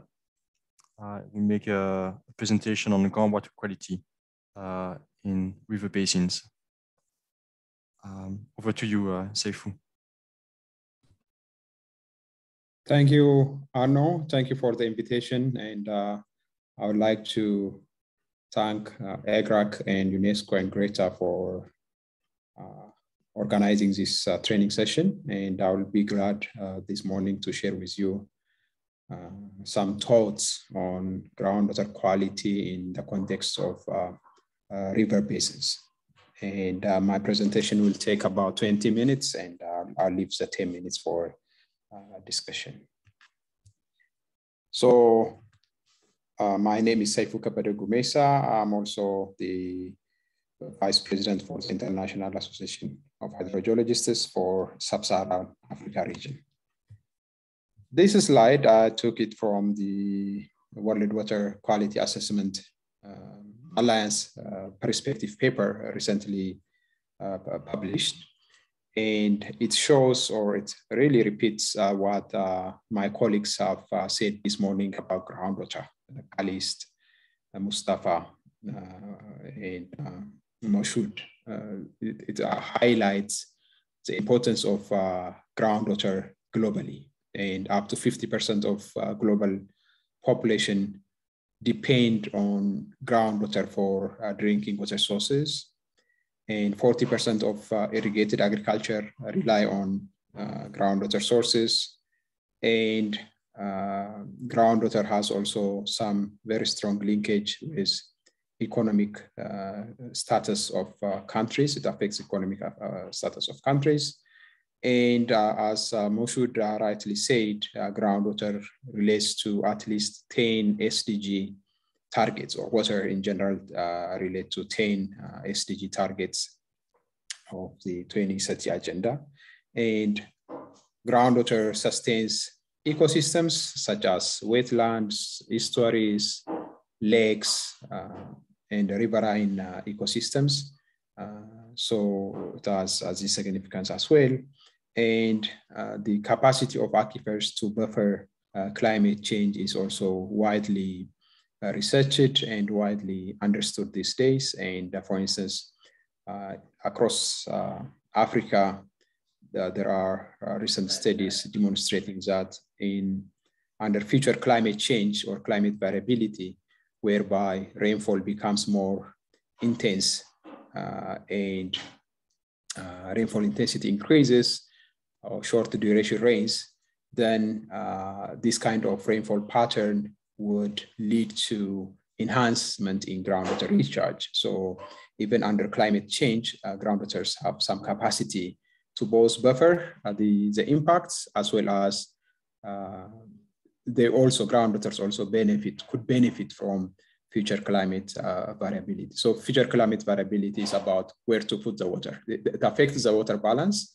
And when the water balance is affected, maybe the soil becomes drier and the rivers become drier, but the groundwater will become more relatively abundant. This is a recent study by Cuthbert from UK, who demonstrated this clearly by taking multiple regions in Africa. Regardless of these benefits, groundwater is also under pressure, both from climate change and human activities. And thus, protecting groundwater resources means protecting health, maintaining food supplies, and conservation of the ecosystem. Unfortunately, groundwater is hidden resource, and it's poorly understood, and also poorly managed, and sometimes difficult to manage because of its wider spatial availability. So there is this general consensus among groundwater hydrogeologists, and those who advocate for to see the role of groundwater in socioeconomic transformation of countries. But when we talk of groundwater or surface water, we talk of two things. One is quantity and the other one is quality. In the past, when you say groundwater has been given less emphasis compared to surface waters among river basin organizations, the same applies also to when you talk of the quantity, quality dimensions. Water quality has been given less attention compared to water quantity. So, but is water quality important? What is the importance of water quality and why we need at multiple levels, at basin organizations, aquifer regions, in countries or in catchments, why is groundwater quality or water quality important in general? Number one, there are many reasons, of course. There is a clear linkage between poor water quality and GDP or economic status of countries. Poor water quality harms economic status of countries. And it lowers, okay, a recent World Bank report shows that water quality lowers, poor water quality lowers the GDP of countries by nearly a third. Up to 1/3 of economic gains or GDP of countries can disappear because of poor water quality or the water quality impacts, okay? And the poor water quality impact is felt across all nations, poor and wealthy nations as well. If you see this graph, very interesting graph, relating GDP growth or GDP of countries versus biological oxygen demand. This is taken from the World Bank report. It shows that when the economic status of countries is low, when GDP is low, the environmental impact on water quality is not yet substantially felt. Okay, the biological oxygen demand of the waters is low, the economic status of the countries is low. But countries follow a very unsustainable path in most cases, because as the GDP increases, then, or as the biological oxygen demand, so as GDP increases, the pollution level also increases. And the pollution level in the streams, in the lakes, in the water systems, keeps the GDPs not to grow faster, okay, not to grow or not to be sustainable. But some countries with advanced economies have or can invest on their water quality management and integrated water resources management in general, and can reach or can attain high GDP growth, even high GDP growth by keeping even the water quality at its best status. So for Africa, the question is, how can we move from this state of low GDP and generally, at basin scale or large aquifer scale, low pollution levels, how can we move from this state to a more higher GDP levels, but without causing or without being dragged by poor water quality? So this is an important question. And then this is important, it demonstrates the importance of water quality for economic well-being of countries. And poor water quality also has direct or indirect relation with people's health. Poor water quality shortens people and shortens life. The what you call the life expectancy of people decreases because of poor water quality or contaminated water sources, because of diseases associated with poor water quality. And it affects human brain, it affects human physical makeup. So there is increasing evidence that poor water quality affects individual health, mental and physical health. And this will have cross-generational impact, not only now, not only for that person. So it keeps people poor. And if people get poor, they will be poorer also in the future. So this has a cross-generational impact of poor water quality. And on food production, annually, land which could feed up to 170 million people, is lost to saline or salinization because of poor water quality and poor water quality affecting food production, like the area you see here affected by salt growth in the soils by application of poor irrigation practice and poor water quality. And then in this century, we are also in new unknown domain, whereby there are several unknown new pollutants emerging every day. And these new pollutants, the impact of which is sometimes difficult to understand, and even measurement of these pollutants is difficult to do, but there are growing evidence that emerging contaminants such as pharmaceutical compounds, hormones, PFASs, drug-resistant bacteria, viruses, including COVID, microplastics, and synthetic fibers are gradually are being introduced into the environment.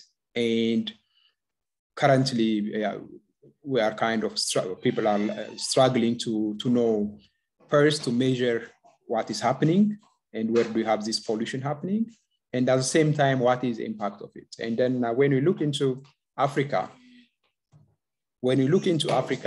there are evidences, particularly from agricultural areas and urban areas, that emerging contaminants are on the rise. So the problem of emerging contaminants is not restricted to developed countries or northern and western countries, but it is also happening in more so in Africa because of lack of regulation and the lack of control on substance movement and substance use, such as pharmaceutical compounds and other chemicals.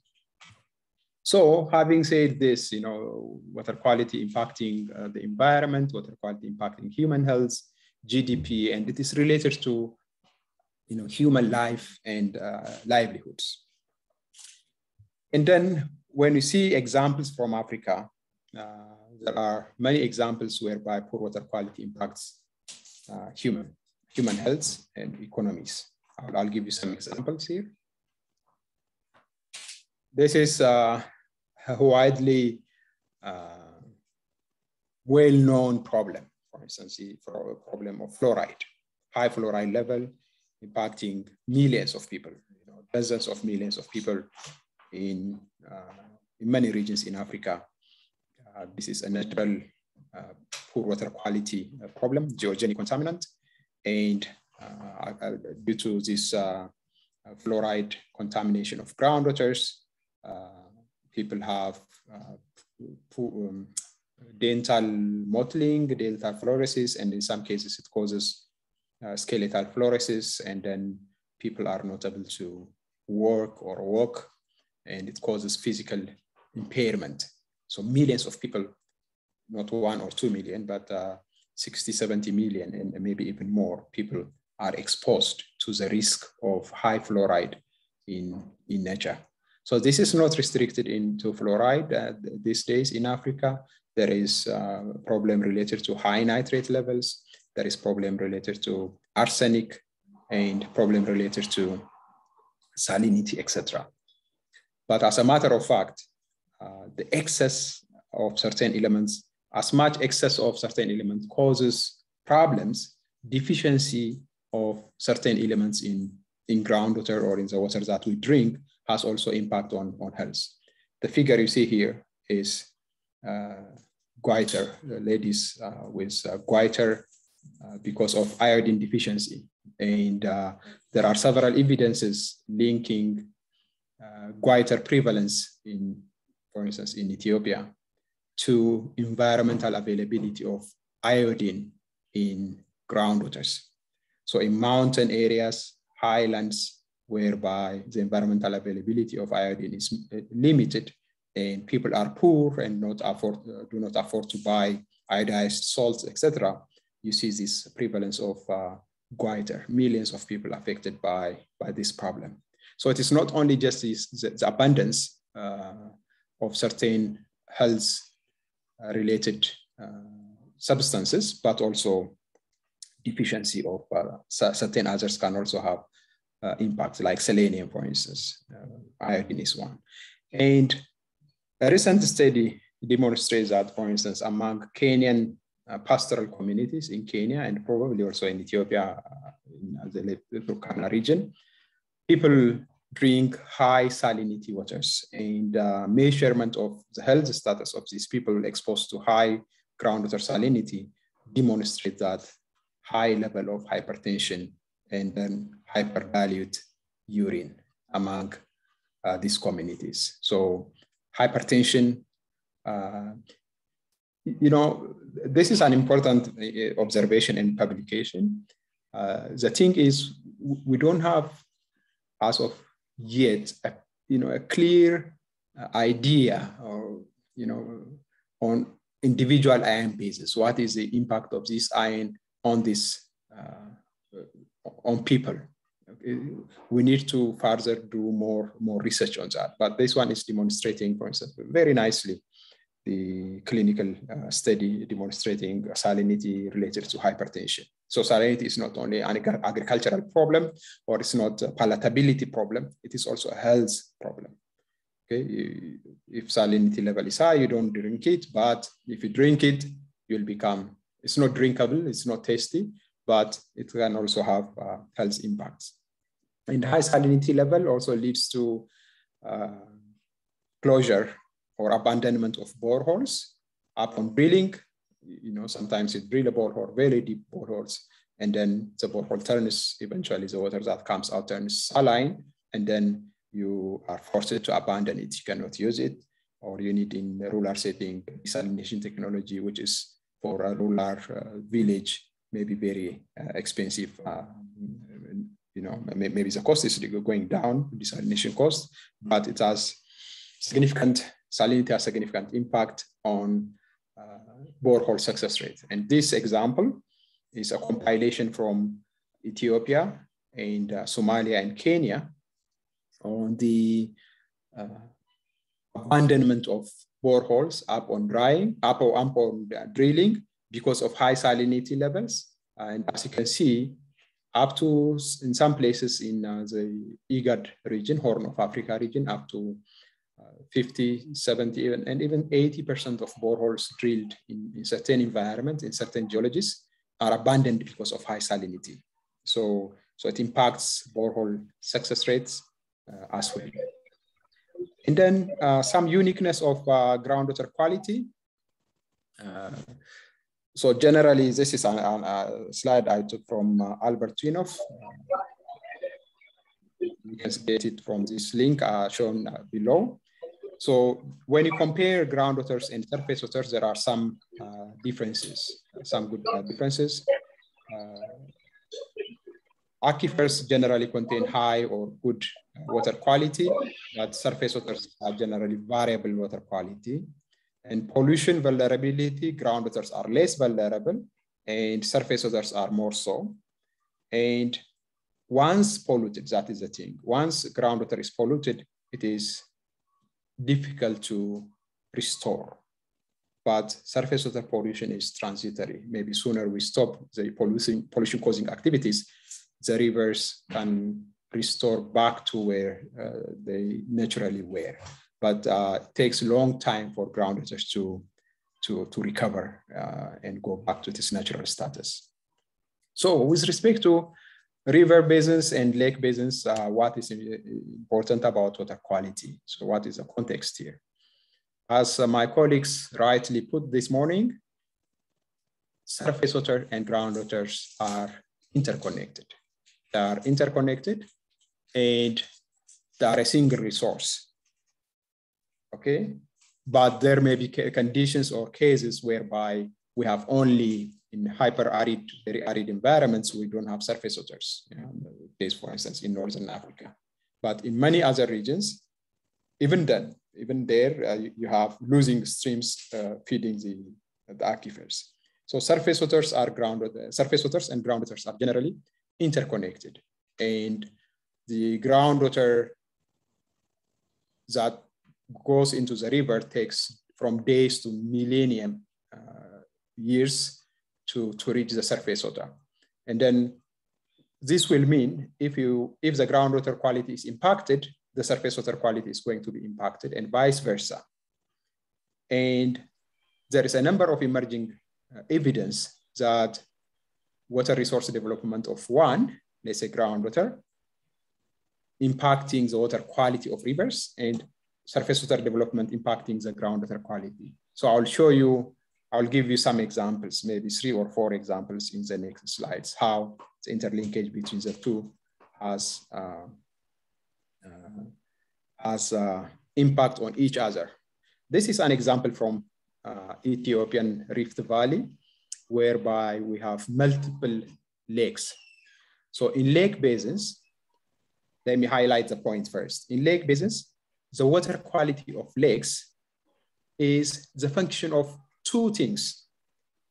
The first thing is the water balance. If the water balance of the catchment is changed, not the water quality, just the water balance, think of the volume of water.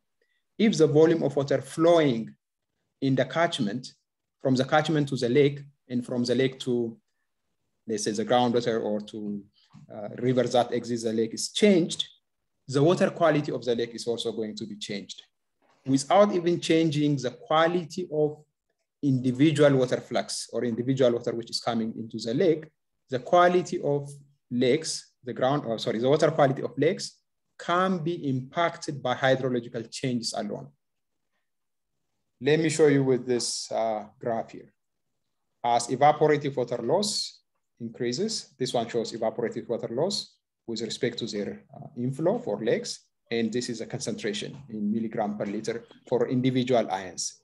Generally, for conservative ions, as evaporative water loss increases, then the concentration also increases. For instance, for chloride, electroconductivity, salinity, these are conservative substances in water. So with evaporative water loss, with respect to the inflow, then the concentration increases. So if you disturb, if the evaporative water loss is disturbed because of the water balance changes, then the salinity of the lakes also changes. There are many examples from Rift Valley environment whereby the water quality, and particularly the salinity, has changed over a period of time in response to hydrological changes, and the hydrological changes caused by both climate and human activities. So this means water quality is not separable from the water quantity. So river basin organizations must give due attention to it, because disturbances in one will cause disturbances in the other. This is an example that substantiates my argument here. But maybe before discussing about this, let me go back to the previous slide here. You know, among, I don't know, maybe there are people from geology or paleoclimate attending this lecture and this training. There is one saying among paleo hydrology or paleo climate communities: lakes are gigantic rain gauges. Okay, we can consider lakes as gigantic rain gauges, meaning lakes can tell us about processes in the catchment, what processes is taking place. The pressures in the environment can be felt in the lake. And then we are observing many changes in the lake, many chemical changes in water quality changes in many lakes in Africa, demonstrating that, okay, catchment change and catchment processes are being impacted. So this example here is from the Awash River Basin. The Awash River Basin is one of the most developed river basin in Ethiopia, arid region and humid part here. And these are various aquifers. The river is flowing like this here. So this is the river, and the values you see here are electroconductivity or salinity of the river as you go from the highland to the lower place. And you see regions where the main river shows very high electrical conductivity. Hello, can you please unmute yourself? Those of you who have, yes, thank you very much. So you see high electroconductivity here in the river. And this high electroconductivity, which cannot be used for irrigation anymore, is caused by an irrigation activity somewhere here. And that irrigation activity led to upwelling of saline groundwater. Okay, groundwater level came up because of the input from irrigation excess water. And this saline groundwater started to discharge into the river and then causing salinization of the downstream. So millions of people affected, hundreds of thousands of hectares of land affected because of this high salinity caused by poor irrigation practice and groundwater entering into the river system. So in the river system, interventions of this sort, diversions, constructions of large infrastructure like dams and reservoirs would eventually lead to changes in water quality as well. There are many examples globally from China, from Australia, from arid regions, whereby water quantity changes because of water allocation results in water quality problems, both from agricultural input and from salinization.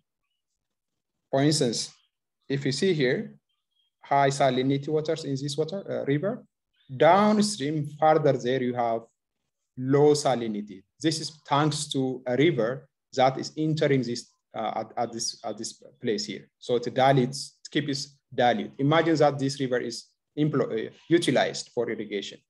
Then this salinity would increase. So allocation of water between different users can eventually impact the water quality, not only the water quantity. So it's just to highlight and to re-emphasize, the importance of the need for consideration of water quality. This is an example from the Nile Valley, a recent study we have conducted for intro. And if you see along the major irrigation areas in Sudan, you see zones of very high salinity in the irrigation areas. And then this groundwater salinization is attributed to irrigation return water, irrigation excess water that salinizes, that enters into the groundwater and salinizes it. And this problem is common, not only in the Sudan, it is common also in Egypt, in the Nile Valley, and in the Nile Delta region. So any, let's say, interventions like water allocation issues must be also discussed in terms of water quality, not just water quantity. So this is very important for river basin organizations. So what are the policies and responses countries are taking for water quality? I'll take salinity as an example, what different African countries do to manage or to deal with salinity problems, for instance. Existing policies or practices, for instance, is that relaxation of water quality standards. In many countries, particularly in Horn of Africa countries, the electrical conductivity that is permitted for drinking, the WHO guideline is expanded from 1,000, 1,500 to 3,000. People drink, or constructors can build wells, even if the electrical conductivity level is 3,000 microsiemens. So relaxation of the water quality guidelines. Some countries follow that policy, and some revert to unsafe sources like rivers, riverbed excavations because of palatability issues with high salinity groundwaters. And in some regions, maybe like Tunisia and South Africa, there are intentional practices of managed aquifer recharge to keep salinity of groundwaters low. And in South Africa, for instance, inject wastewater into coastal environments to protect intrusion of marine water into the aquifers. Biosaline agriculture is being practiced in MENA region. But what are possible other technical measures? For instance, expansion of our managed aquifer recharge, both for quantity and quality purpose in arid environments, groundwater quality safe sourcing, a better understanding of the hydrogeology. For instance, there are regions in alluvial aquifers whereby high salinity groundwater is sitting nearby a very dilute groundwater. So that assists on hydrogeological reasons. And if those reasoning of the patterns in salinity is understood, one can find low salinity environments in otherwise high salinity groundwater regions. And that is what we call groundwater quality safe sourcing. I think I propose to NENO, to IGRAC and UNESCO, how to kind of guideline on safe sourcing of high salinity. Something that we can think in the future. Then irrigation water management, soil total tolerant agriculture, and blending of water sources, etc., can be done in technical measures, okay, to deal with high water salinity problems. So finally, the key message here, I took this key message from the World Water Quality Alliance perspective paper. I was one of the co-authors, the last co-author in that list. So I'll give you some highlights from that message. What are the key messages? So give increased attention to groundwater quality, utmost importance for achievement of SDGs. Groundwater quality has clear linkage, or water quality has clear linkage to SDGs. So give attention to water quality. Dedicate groundwater quality assessment. Dedicated water quality assessment is necessary and timely, but difficult. And groundwater systems are heterogeneous, three-dimensional water reservoirs in complex rock formation. Contaminant transport and remediation involving long-term timescales. Mapping contaminant distribution is challenging. Information and data exchange and data quality, groundwater quality are very variable across the globe. Often less information available in countries of global south, and substantial efforts are needed for a comparable global assessment. So important new advances are becoming more common. Yeah, this is very important. For instance, Earth observation, like satellites and drones, citizen science, machine learning for predictive water quality mapping and numerical modeling. This can complement the challenges that we face in understanding the global pattern in individual water quality parameters or their distribution with time and space. And these new frontiers should be explored in the future to fill the large data gap and knowledge gap. And I finish my presentation here, and thank you very much. Oh, I took 30 minutes. Thank you, Seifu. Don't worry about the time. We are okay with that. It was an excellent presentation. And again, I suggest that we keep our questions for later, or maybe there will be time to engage in a short discussion. So for now, let's move to the next and last presentation of today from my colleague, Christina Fraser, on transboundary aquifers. Thank you, Arnaud. I'll just share my screen.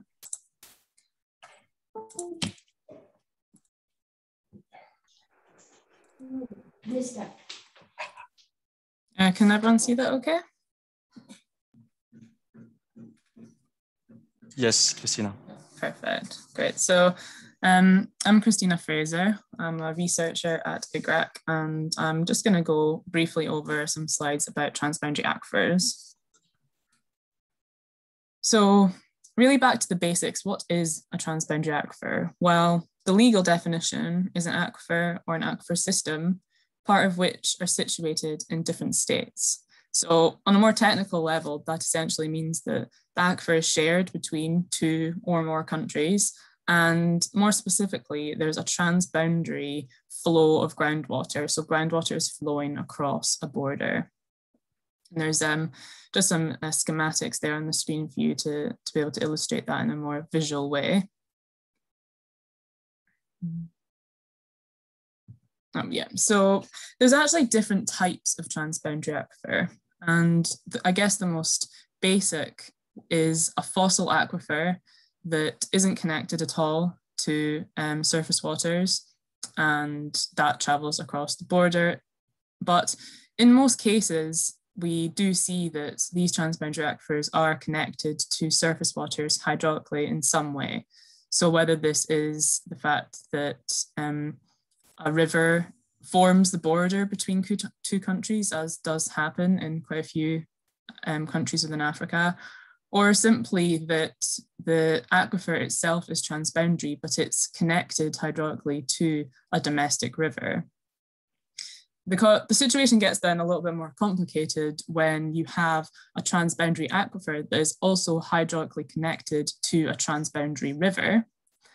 And then you can get even more complex situations where the system is connected to transboundary recharge, or even the possibility that a domestic aquifer is recharged by transboundary recharge. So the aquifer itself may not be transboundary, but it's part of an overall transboundary system.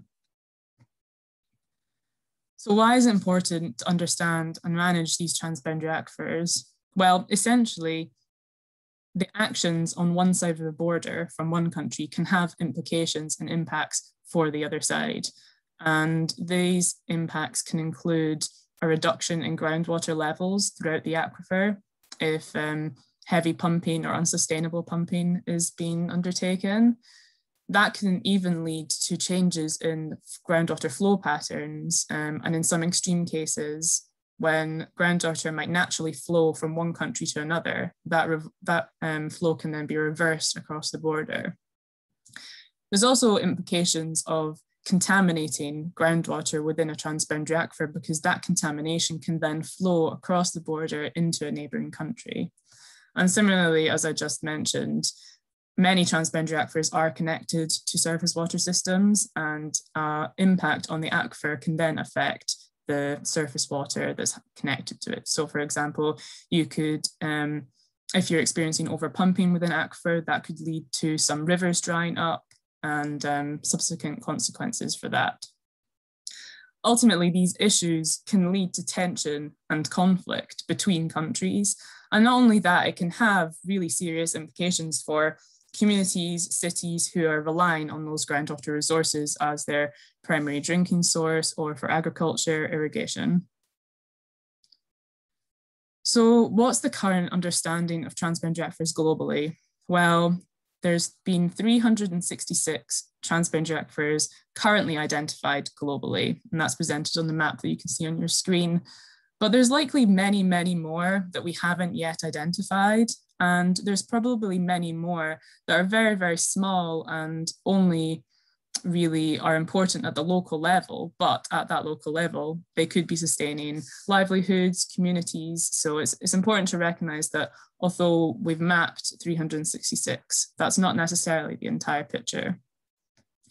We then have 266 groundwater bodies within the EU, and these are slightly different to transboundary aquifers because they're being identified as managerial units under the Water Framework Directive. So this essentially means that a transboundary aquifer could be split into 3, maybe 4 managerial units that are identified as groundwater bodies. And currently we have 266 of those identified within the European Union. So zooming in a bit to the Africa situation, we have 72 transboundary aquifers that have been mapped, and this is really from a variety of initiatives and projects that have been conducted in the region. One of the main contributing initiatives was the Transboundary Water Assessment Programme, and that assessed transboundary aquifers at a global level using a variety of indicators. Various aquifer briefs were developed for that project, and that really helped move forward the understanding and assessment of transboundary aquifers worldwide, but also particularly in Africa. So what about transboundary aquifers and lake and river basins? Well, if you look at this map here, this is an image of transboundary aquifer systems superimposed onto international river basins across Africa. And what you can see is, firstly, transboundary aquifers represent a very large proportion of the continental area across Africa, around 42%, and that accounts for 30% of the population. So, you know, a large proportion of groundwater resources within Africa are transboundary. And then when you look at the correlation between transboundary aquifers and river and lake basins, you know, sometimes the transboundary aquifers do reside completely within one river or lake basin, but quite often, not only are these transboundary aquifers, but there's a transboundary component in the sense that it's crossing more than one lake or river basin. And that's quite common because, you know, groundwater doesn't necessarily always correlate with surface water. And that's an important aspect to be considered when you're looking to manage the resource. Just to zoom in as an example, this is the Nile River Basin with its transboundary aquifers overlaid. And you can see that, well, there's firstly a range of different sizes. Some are small, some are very, very big. There's also a very diverse range of hydrogeology. And also there's a range of use for the groundwater within these transboundary aquifers.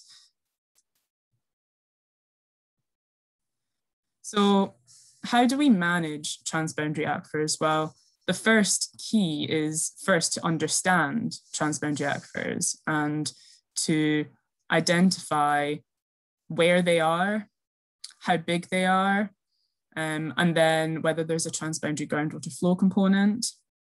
But on top of the more technical aspects of an assessment of an aquifer, you also need to consider socio-economic aspects, governance, environmental aspects, and again, like I mentioned, surface water connections.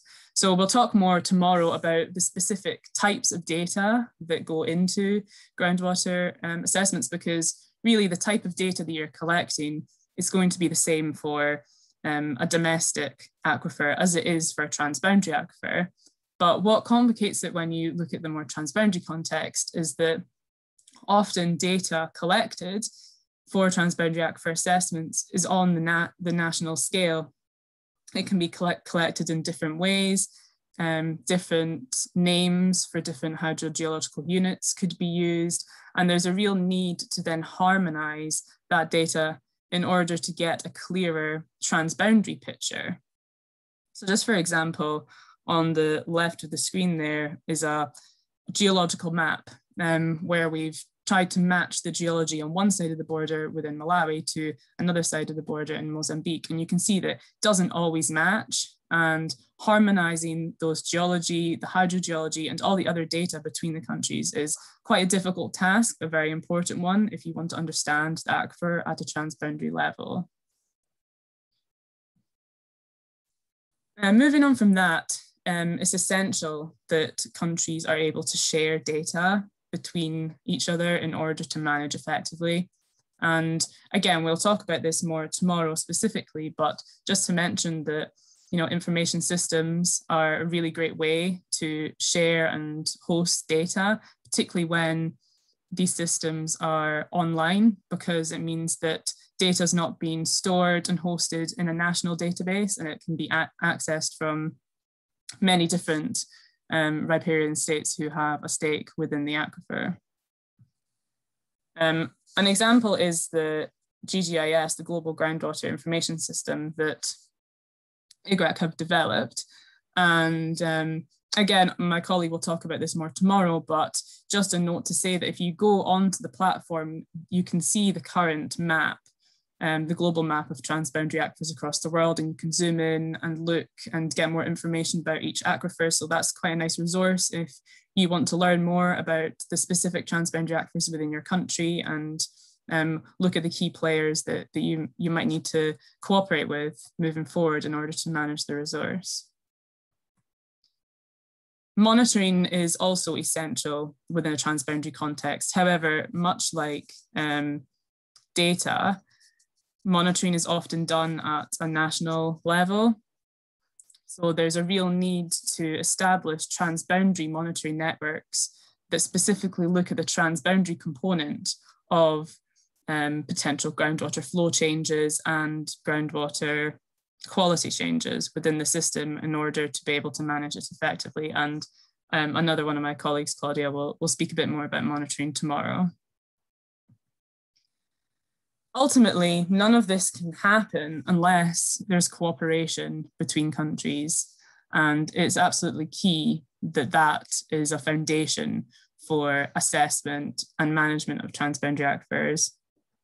Cooperation has, within transboundary aquifers, has actually been brought kind of to the international platform recently through the establishment of the Sustainable Development Goals, because in Goal 6.5 that calls for integrated water resource management, it specifically identifies that that should be including transboundary cooperation if it's appropriate. But unfortunately, a lot of the reports that have come out of the SDG so far have indicated that there really is still a severe insufficient knowledge on groundwater systems. So it's very difficult to create agreements and to manage an aquifer in a transboundary context if you don't have enough understanding and knowledge of the system in the first place.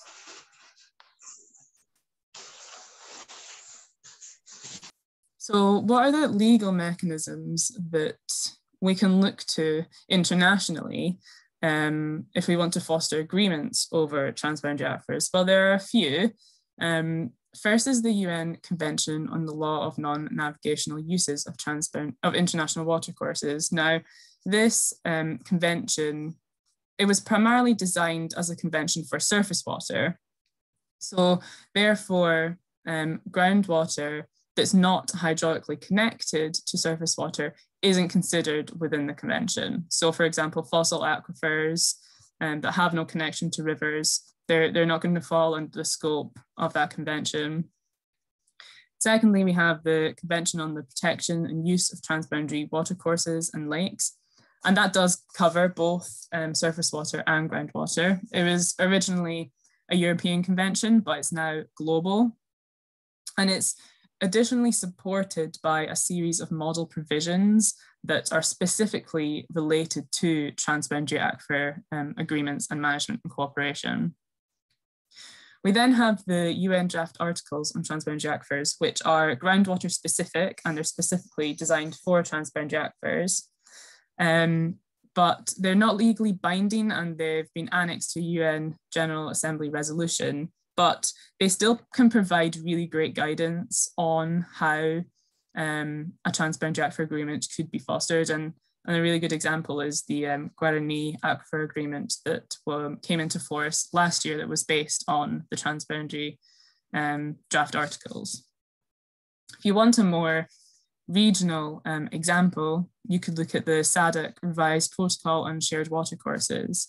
And that is a region-wide protocol that looks to foster cooperation on the management and use of transboundary groundwater that is hydraulically connected to surface waters.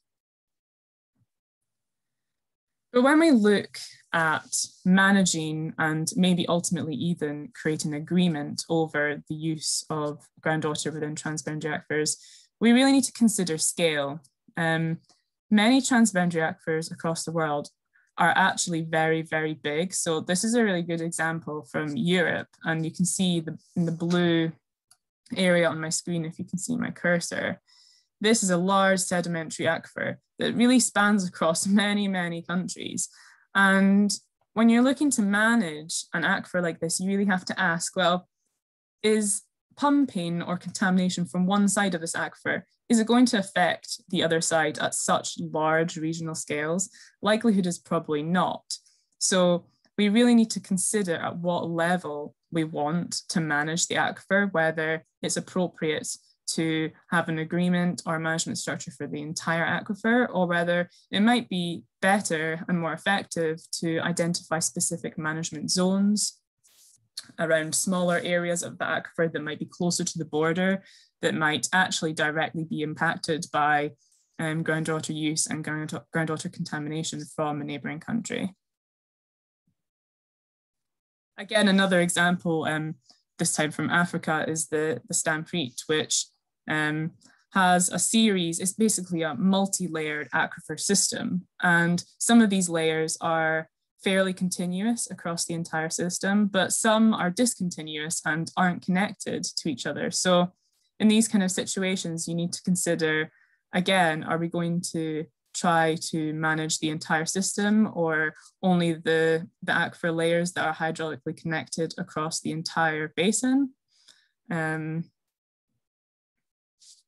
Or do you want to ultimately try to manage the entire thing as a hydraulically connected unit? So management of transboundary aquifers within a lake and river basin organization context.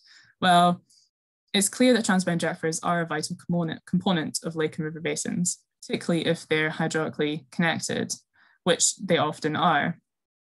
However, lake and river basin organizations are fairly limited by capacity, financing, and also, as we discussed earlier, there's the issue of transboundary aquifers that don't necessarily completely fit within one single river and lake basin organization. And actually there was a study done a few years back that looked at this, and there's only 22 aquifers across Africa that are fully encompassed within one river or lake basin organization. So that then poses the question, what do we do for the other transboundary aquifers across Africa that don't fit nicely within one river basin organization in order to be managed just within that one organization?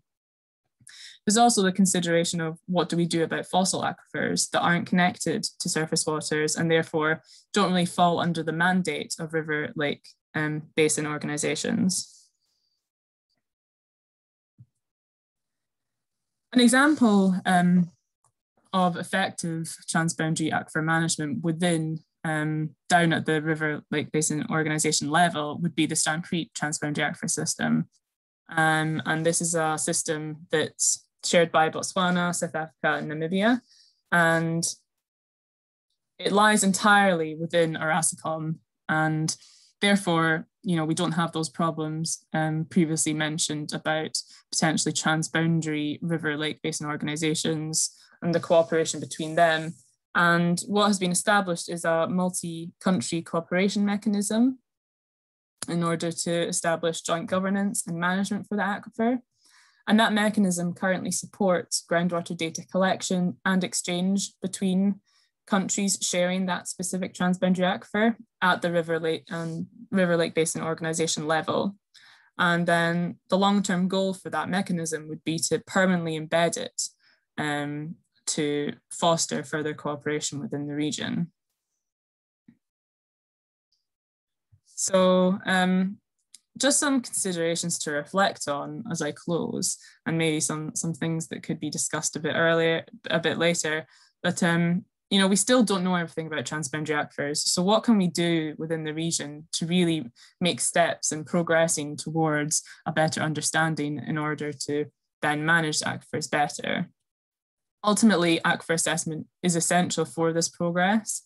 And this again needs to be supported by monitoring and data sharing. And it really needs to be underbedded by cooperation. River and lake basin organizations could really take the lead in some of these transboundary aquifer assessments and management across Africa, but only in some circumstances. And there's, as we discussed, some aquifers that don't really fall within the remit of river basin organizations. However, there are already good examples of transboundary cooperation for aquifers through river basin organizations, and we should take the lessons learned from them moving forward. And we also should really take advantage of the current momentum around transboundary aquifer cooperation that has really been kind of elevated since the establishment of the SDG targets that focus around transboundary aquifer management, because managing transboundary aquifers is ultimately going to assist in the management of more local and national groundwater management. And it's probably a really good way to try and establish funding in order to manage groundwater resources in general throughout the region.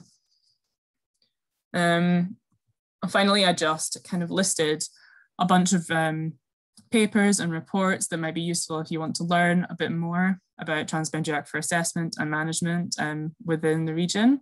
So maybe you can take a photo of it, or I'm sure the slides will be shared as well at some point after the course. So that's me. And I think now we're going to move on to the question and answer and discussion section of the day. Yeah, thank you, Christina. Thank you for your great presentation. And that's indeed time for a discussion, questions and answers. We have a bit more than half an hour. So we'll ask the people who are interested to say something, to ask questions, to raise their hand, and then we can give them the possibility to speak to the others. And before that, I just wanted to add on the last point of your last slide, not the list of references, but when you say that there is indeed a momentum on transboundary aquifers, and that is an opportunity for river basin organizations. I think that's really true, because we're not saying that transboundary aquifers are more relevant than any other groundwater for RBOs. RBOs, they need to care about groundwater in general, every groundwater within the boundaries of the basin. That can include transboundary aquifers, but also other non-transboundary groundwater. Everything is relevant, but we've noticed that the major breakthrough has been made in some river basin organizations regarding groundwater assessment and groundwater management. That breakthrough came via studies and projects on transboundary aquifers. Because yeah, there is a momentum, there is attention on those transboundary aquifers. For obvious reason, the support of RBOs is asked to address transboundary aquifers, so that can be a good entry point for RBOs to mobilize funding, to get attention and support to start tackling groundwater. Just wanted to add that to your presentation. Yeah, absolutely. We have already 2 hands up. So yes, we have Dr. Ahmed. I cannot see the Gali Muhammad. You would like to say something? Make sure you unmute yourself. Yes.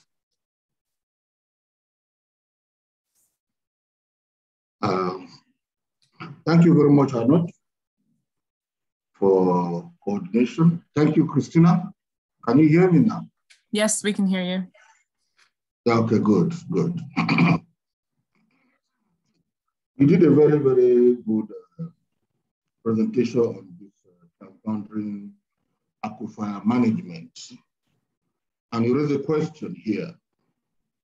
Actions on one side of the border can have impact for the other side in transboundary management. What are the possibility of correlation of this impact in respect to the aquifer? And is there any specific aquifer that if an action is taken in country A, it will affect action in country B? And in what way? That is the first question. The second question is, there are about 12 transboundary aquifer in 9 rivers. If the transboundary aquifer in 9 rivers are up to 12, that means they have elements of water reserves in the aquifer. What is the crisis on the Ethiopian dam for their energy and economic growth? If Egypt can go and extract water for their economy in this 12 TBA, Why should there be crazy tension unnecessarily in international scene? Have they not been guided, or what is happening? These are the two questions. I need your light on it. Thank you very much. Thank you. That's for you, Christina. Questions. Yeah, well, to maybe start with the first one, in terms of impacts on transboundary aquifers, and trying to quantify that is quite difficult because the issue is that every transboundary aquifer is different. There's going to be a range of hydrogeological parameters, you know, things like the transmissivity and storage within an aquifer. All of those considerations are going to influence how something impacts on the other side. And, you know, there might be times where sustainable levels of pumping on one side of the border won't impact the other side of the border. Mm-hmm. But the main message, I think, here is that in many cases, we don't actually know what the impact might be. And that's why it's important to conduct these assessments in order to really understand the aquifer so that we can then know what potential actions on one side of the border can have for our neighbours. In terms of the question on the Nile Basin, it's not really a specific area of expertise for me, specifically related to the dam. I don't know if we have anyone in attendance in the audience who might be able to answer that question. Arnaud, do you have anything on that? No, I don't have any particular insight on this region, but I think indeed what is at stake is really how to share water in the region, so that every country has access to water. But whether it's water, surface water, groundwater, in the end shouldn't matter. What matters is that all the countries have sufficient water of good quality. So indeed, when we're discussing the sharing of water in the region, we should of course look at surface water, but also groundwater. This is part of the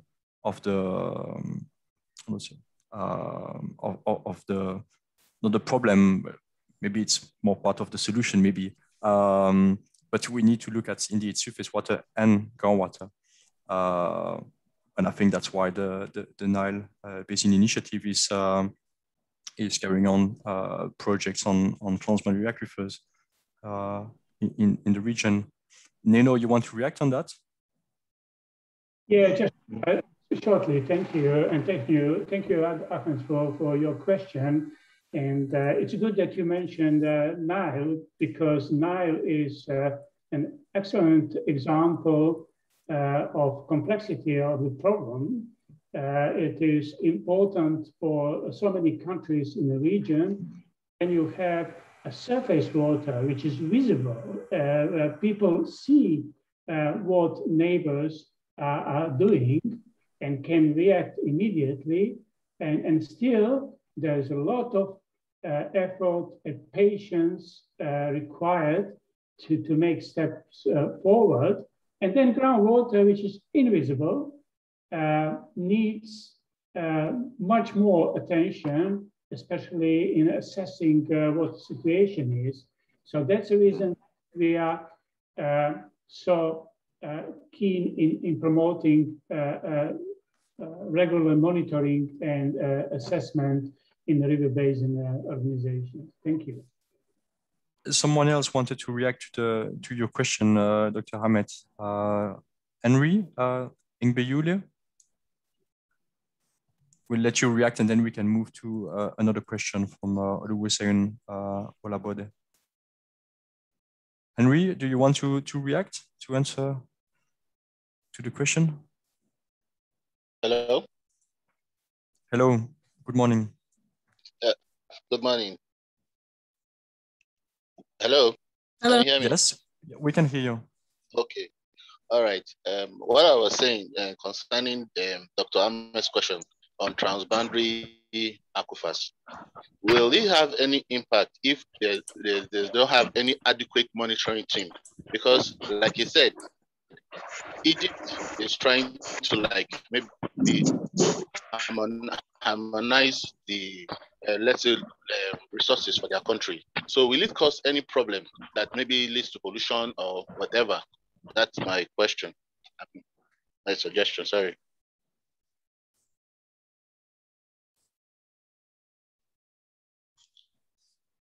Sorry, I didn't get it. Christina? Sorry, I think it was a bit broken up. Yeah, there was some background noise, so I didn't completely understand your question. Can you repeat, please? I did not get Henry's response clearly. Henry, would you be able to repeat your question? I think there was a bit of interference while you were speaking. Or...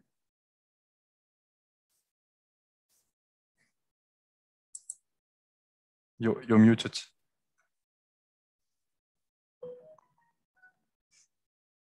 Okay, well, I suggest we move to another question because we have other participants who raised their hands. Oluwaseun Olabode,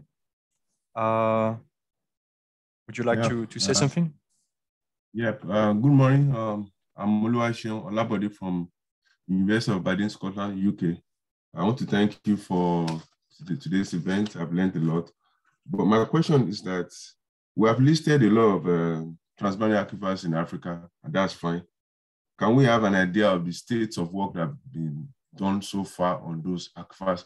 Like me now, want to pick up an aquifer to work, not if there are funds or if there are no funds, to look at what some of us can do or to volunteer to work on those stuff. Can we have a list of those TBAs that have worked on?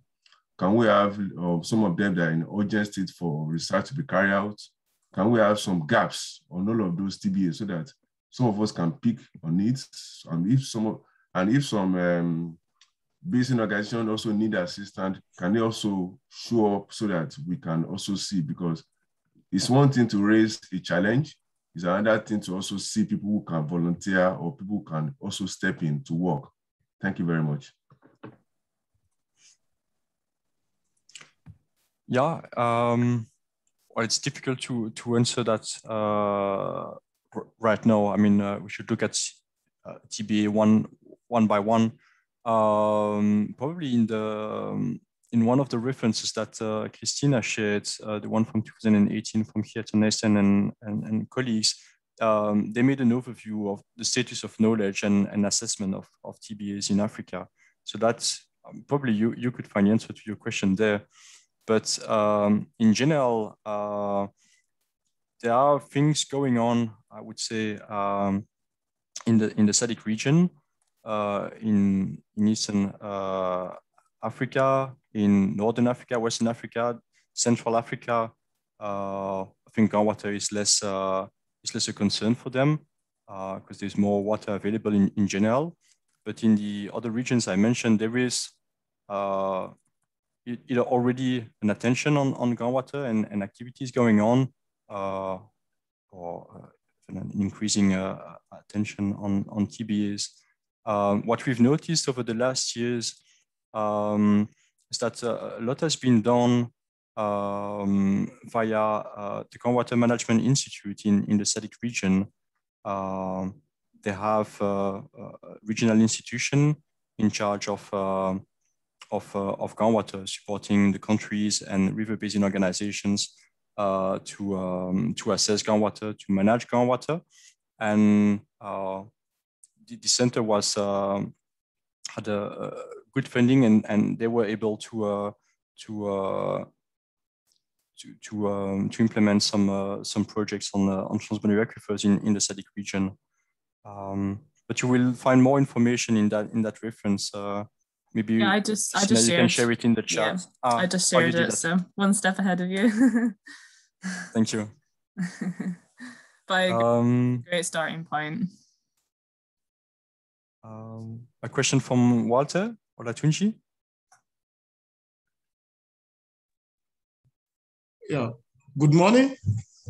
Good morning. Can you hear me? Good morning. Yeah. Yes, we can hear you well. No?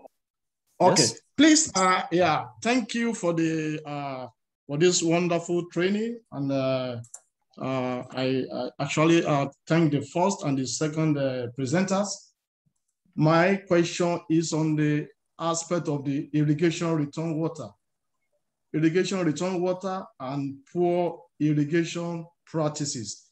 We have seen that majority of pollution from agric activities are from maybe irrigation, which can be traced to the fertilizers and which find their way into the groundwater. And so my concern is, how can we have a kind of a regulation in the aspect of chemicals that are being used for fertilizers, or can we just go for organic fertilizer? Or if not, can we have a very good understanding on how we can properly have these farmers to have best affordable practices in their irrigation activities, so that they can know that the impact they are making on the farmland is affecting the groundwater and subsequently affecting the surface water. Thank you. Thank you, Walter, for your question. I think it's a question for Seifu. Yes, should I answer now? Please, yes. Yes. I'm not sure if I have an answer for that, specific answer for that. Nevertheless, the very important matter here is irrigation practices affect water quality of the surface water flows. That is the obvious part, and that is obvious, and that most policymakers and decision takers take. But what this lecture was about is that irrigation practices can also impact the groundwater. Call it salinity, call it emerging contaminants, pesticides, herbicides, or call it any other contaminant that comes from agricultural sources. And once the groundwater is contaminated, it is very difficult to restore it, to the initial conditions. So through demonstrating the connection between surface waters and groundwaters, the water quality is also connected, okay? So that is the most important part. But regards to what can be done, what can be done to reduce the impacts, it all depends on agricultural practices. For instance, for salinization problems, there are farming techniques, irrigation techniques that would limit the salinization problems, that would curb the salinization problems. And also in terms of fertilizer applications, there are certain guidelines that matches the irrigation practice. And then I think among the agriculture communities, I think there is a good answer for that question. But the point here is the two systems are connected. If you pollute one, you pollute the other. Okay, so yeah. Back to you, Arnaud. Dr. Seifu, sorry, permit me, please. Yes, please go ahead. Dr. Seifu, please permit me. This is your area of expertise. The question raised by the brother is very pertinent in respect to irrigation farming methodologies in Africa. He asked you, based on your experience, are you suggesting that organic fertilizer should be less harmful than the chemical fertilizer? What are you prescribing in order to maintain the groundwater quality level in Africa? Thank you. Yeah, this is a really tough question. I cannot prescribe. I cannot prescribe that organic fertilizer is good and the other one is bad, because countries have different policies, different aspirations. Some countries want to become food self-sufficient and would want to apply fertilizers. Others would want to environmental water quality maybe of their interest. So it depends on where you are. and it depends on the policies and the development pathways the countries would want to follow. And it is difficult for me to prescribe and choose one over the other. But what I can say is it depends on the national interests. But if countries would want to follow the pathway of fertilizer utilization and agricultural mechanization, etc., there are better ways of doing it. So by doing it in a better way, farming practices, proper fertilizer applications, maybe the environmental costs can be curbed. But I cannot prescribe as, I cannot prescribe one is better and the other is not. So it depends on the choices of the countries. But our role is to demonstrate what the challenges and how to overcome these challenges. Thank you, Seifu.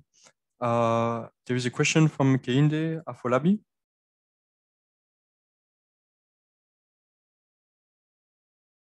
Please unmute yourself and Kebede Afolabi. We can hear you well. Okay, very good. Good morning, or it's almost. I'm speaking from Nigeria. It's not a question per se. It's a comment regarding the request by the man from Scotland, one Mr. Olabode. He was requesting for where to get information about groundwater studies, and I think we have a lot of places where you can get them in Nigeria. One, you can go to Federal Ministry of Water Resources in Abuja, in Nigeria, and because they will have some studies on the illuminating basins in Africa. Secondly, I think there are studies along Niger-Benue Basin on groundwater. So you could collaborate with the ministry in this regard. Thank you. Hello. Thank you. Yeah, sorry, I was muted, but thank you for your intervention. There is a raised hand. Awadala Arbab.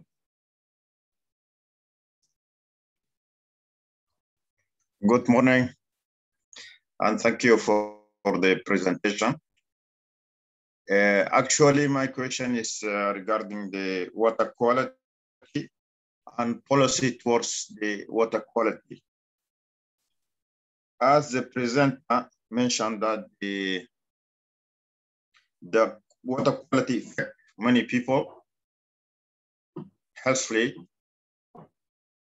My question, I witness in many areas, people suffering from the water quality. As he said, they have fluoride in the water, high concentration of sodium. So we found whole region, all villages has the same problem for the centuries. Is there any policy, meteor policy on the move these people or to solve this problem? Because to treat water is very difficult and it's costly. So if there is any solution that move them in some place, if there is any studies on this way. Thank you.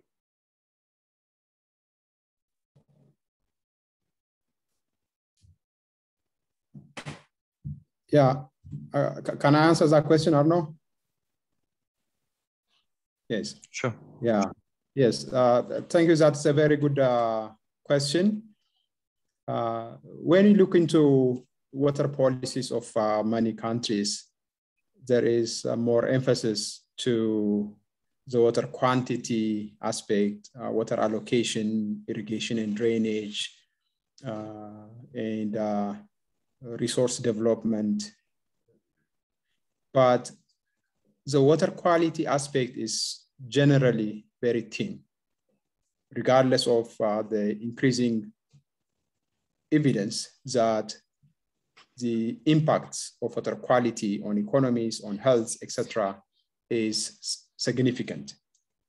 So some countries, you don't see at policy level clear, thing and wanting to do this, and that.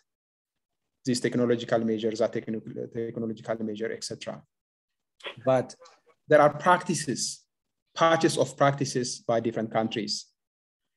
Like in Tunisia, for instance, managed aquifer recharge to intentionally to keep salinity levels low and wastewater discharge into coastal environments to keep saline water intrusion at low, like in South Africa.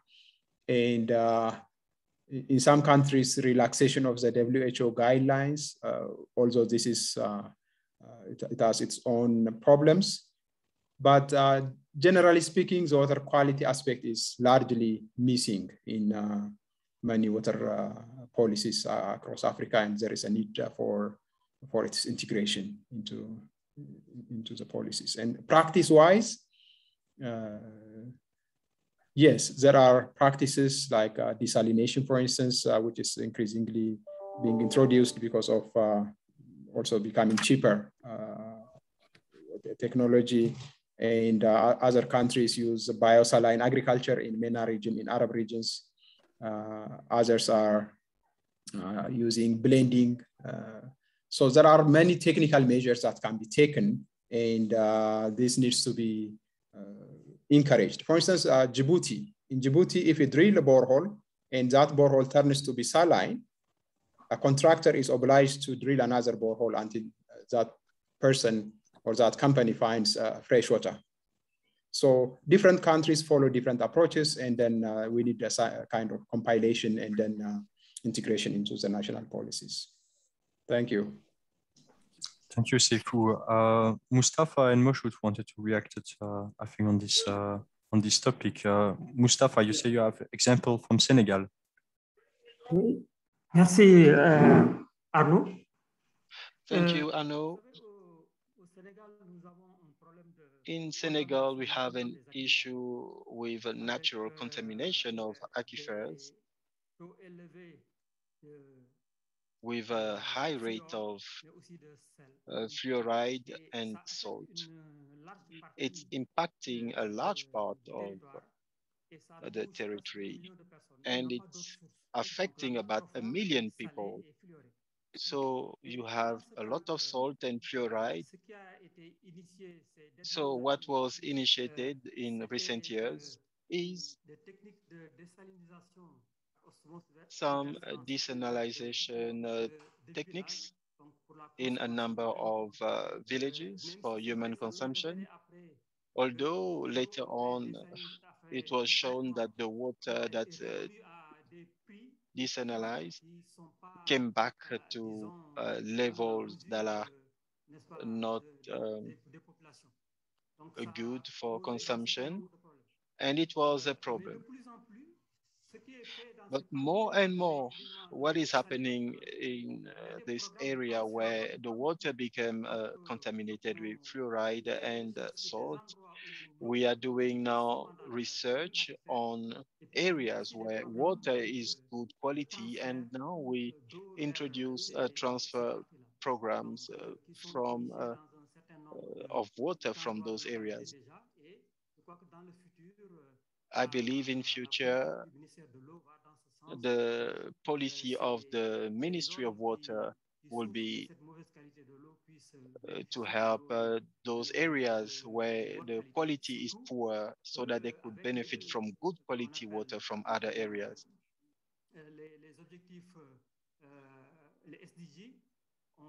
And also, when it comes to the SDGs, we can see that they put more emphasis on quality. You know, before, quality was not so much considered. It was not the main concern. But now,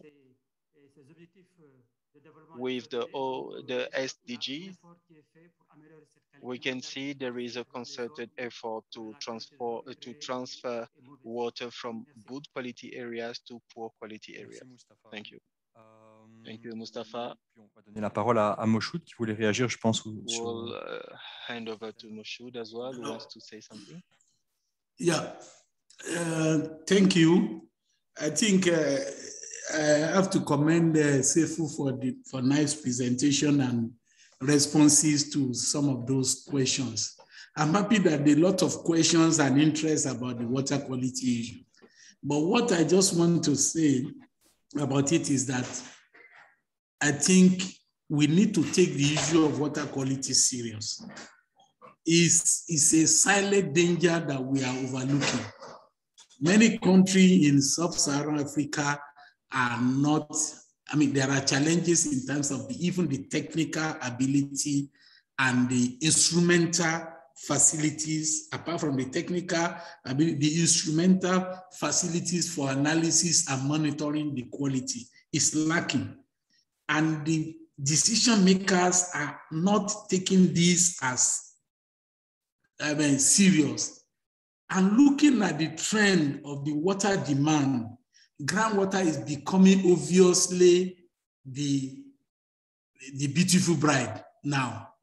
Even in urban area where hitherto pipe-borne water supplies are there are proliferation of boreholes here everywhere because the public systems are failing. And more increase in the use of groundwater without cognizance of the quality impact in a system where there is no central sewage system, a lot of in-house septic tank. So there are serious challenges when it comes to water quality problem in sub-Saharan Africa. And it is high time that the decision maker, the professionals who are in the position to advise the decision maker to try to take this as a serious thing to look at for the future, because otherwise it will get to a point that the only source of water that is taking care of more than 70% of the people in rural area will become so useless to use that I don't know. I mean, it's a very big concern. I just feel that most of us in this forum today realize this and will do our bit in making sure that we make noise and let the decision maker know the imminent dangers in not protecting and monitoring groundwater quality. I think there is a lot that needs to be done. Thank you. Thank you, Moshood. Does anybody want to react on that and to ask, I think there is time for one or two last questions. No? Then I think we can close here. Well, I want to thank Dr. Neno should act on it, Arnaud. Oh, okay. Let us hear the opinion of Dr. Neno. Neno, yes. You want to say something? Well, you know, as Dave Kramer would say, president of IIH, don't miss a good opportunity to shut up and not talk too much. And I'm really trying not to intervene here because I'm listening to excellent presentations and very, very relevant questions. And look, we are all African in our heart, and that's the reason that we are here. And we are very much concerned about future water resources in Africa, and especially talking about groundwater pollution, about salinization. I send a link around. We started, and Seifu is there as well, initiative on groundwater quality globally, and we are going to focus on Africa. I'm going to talk day after tomorrow a little bit about next year of groundwater and all kind of initiatives we would like to take to address groundwater more thoroughly in the coming years, but that will be on Wednesday. So thank you, and back to Arnaud. I think we should close the day. Thank you. Oui, merci Neno. On va s'arrêter ici en effet. Je voudrais remercier. Thank you, Neno. Please allow me to thank all the participants for being so many and for being attentive to the presentations. I also want to thank the presenters for the great presentations. I hope will be more participants tomorrow. So thank you for participating and have a great day further. See you tomorrow.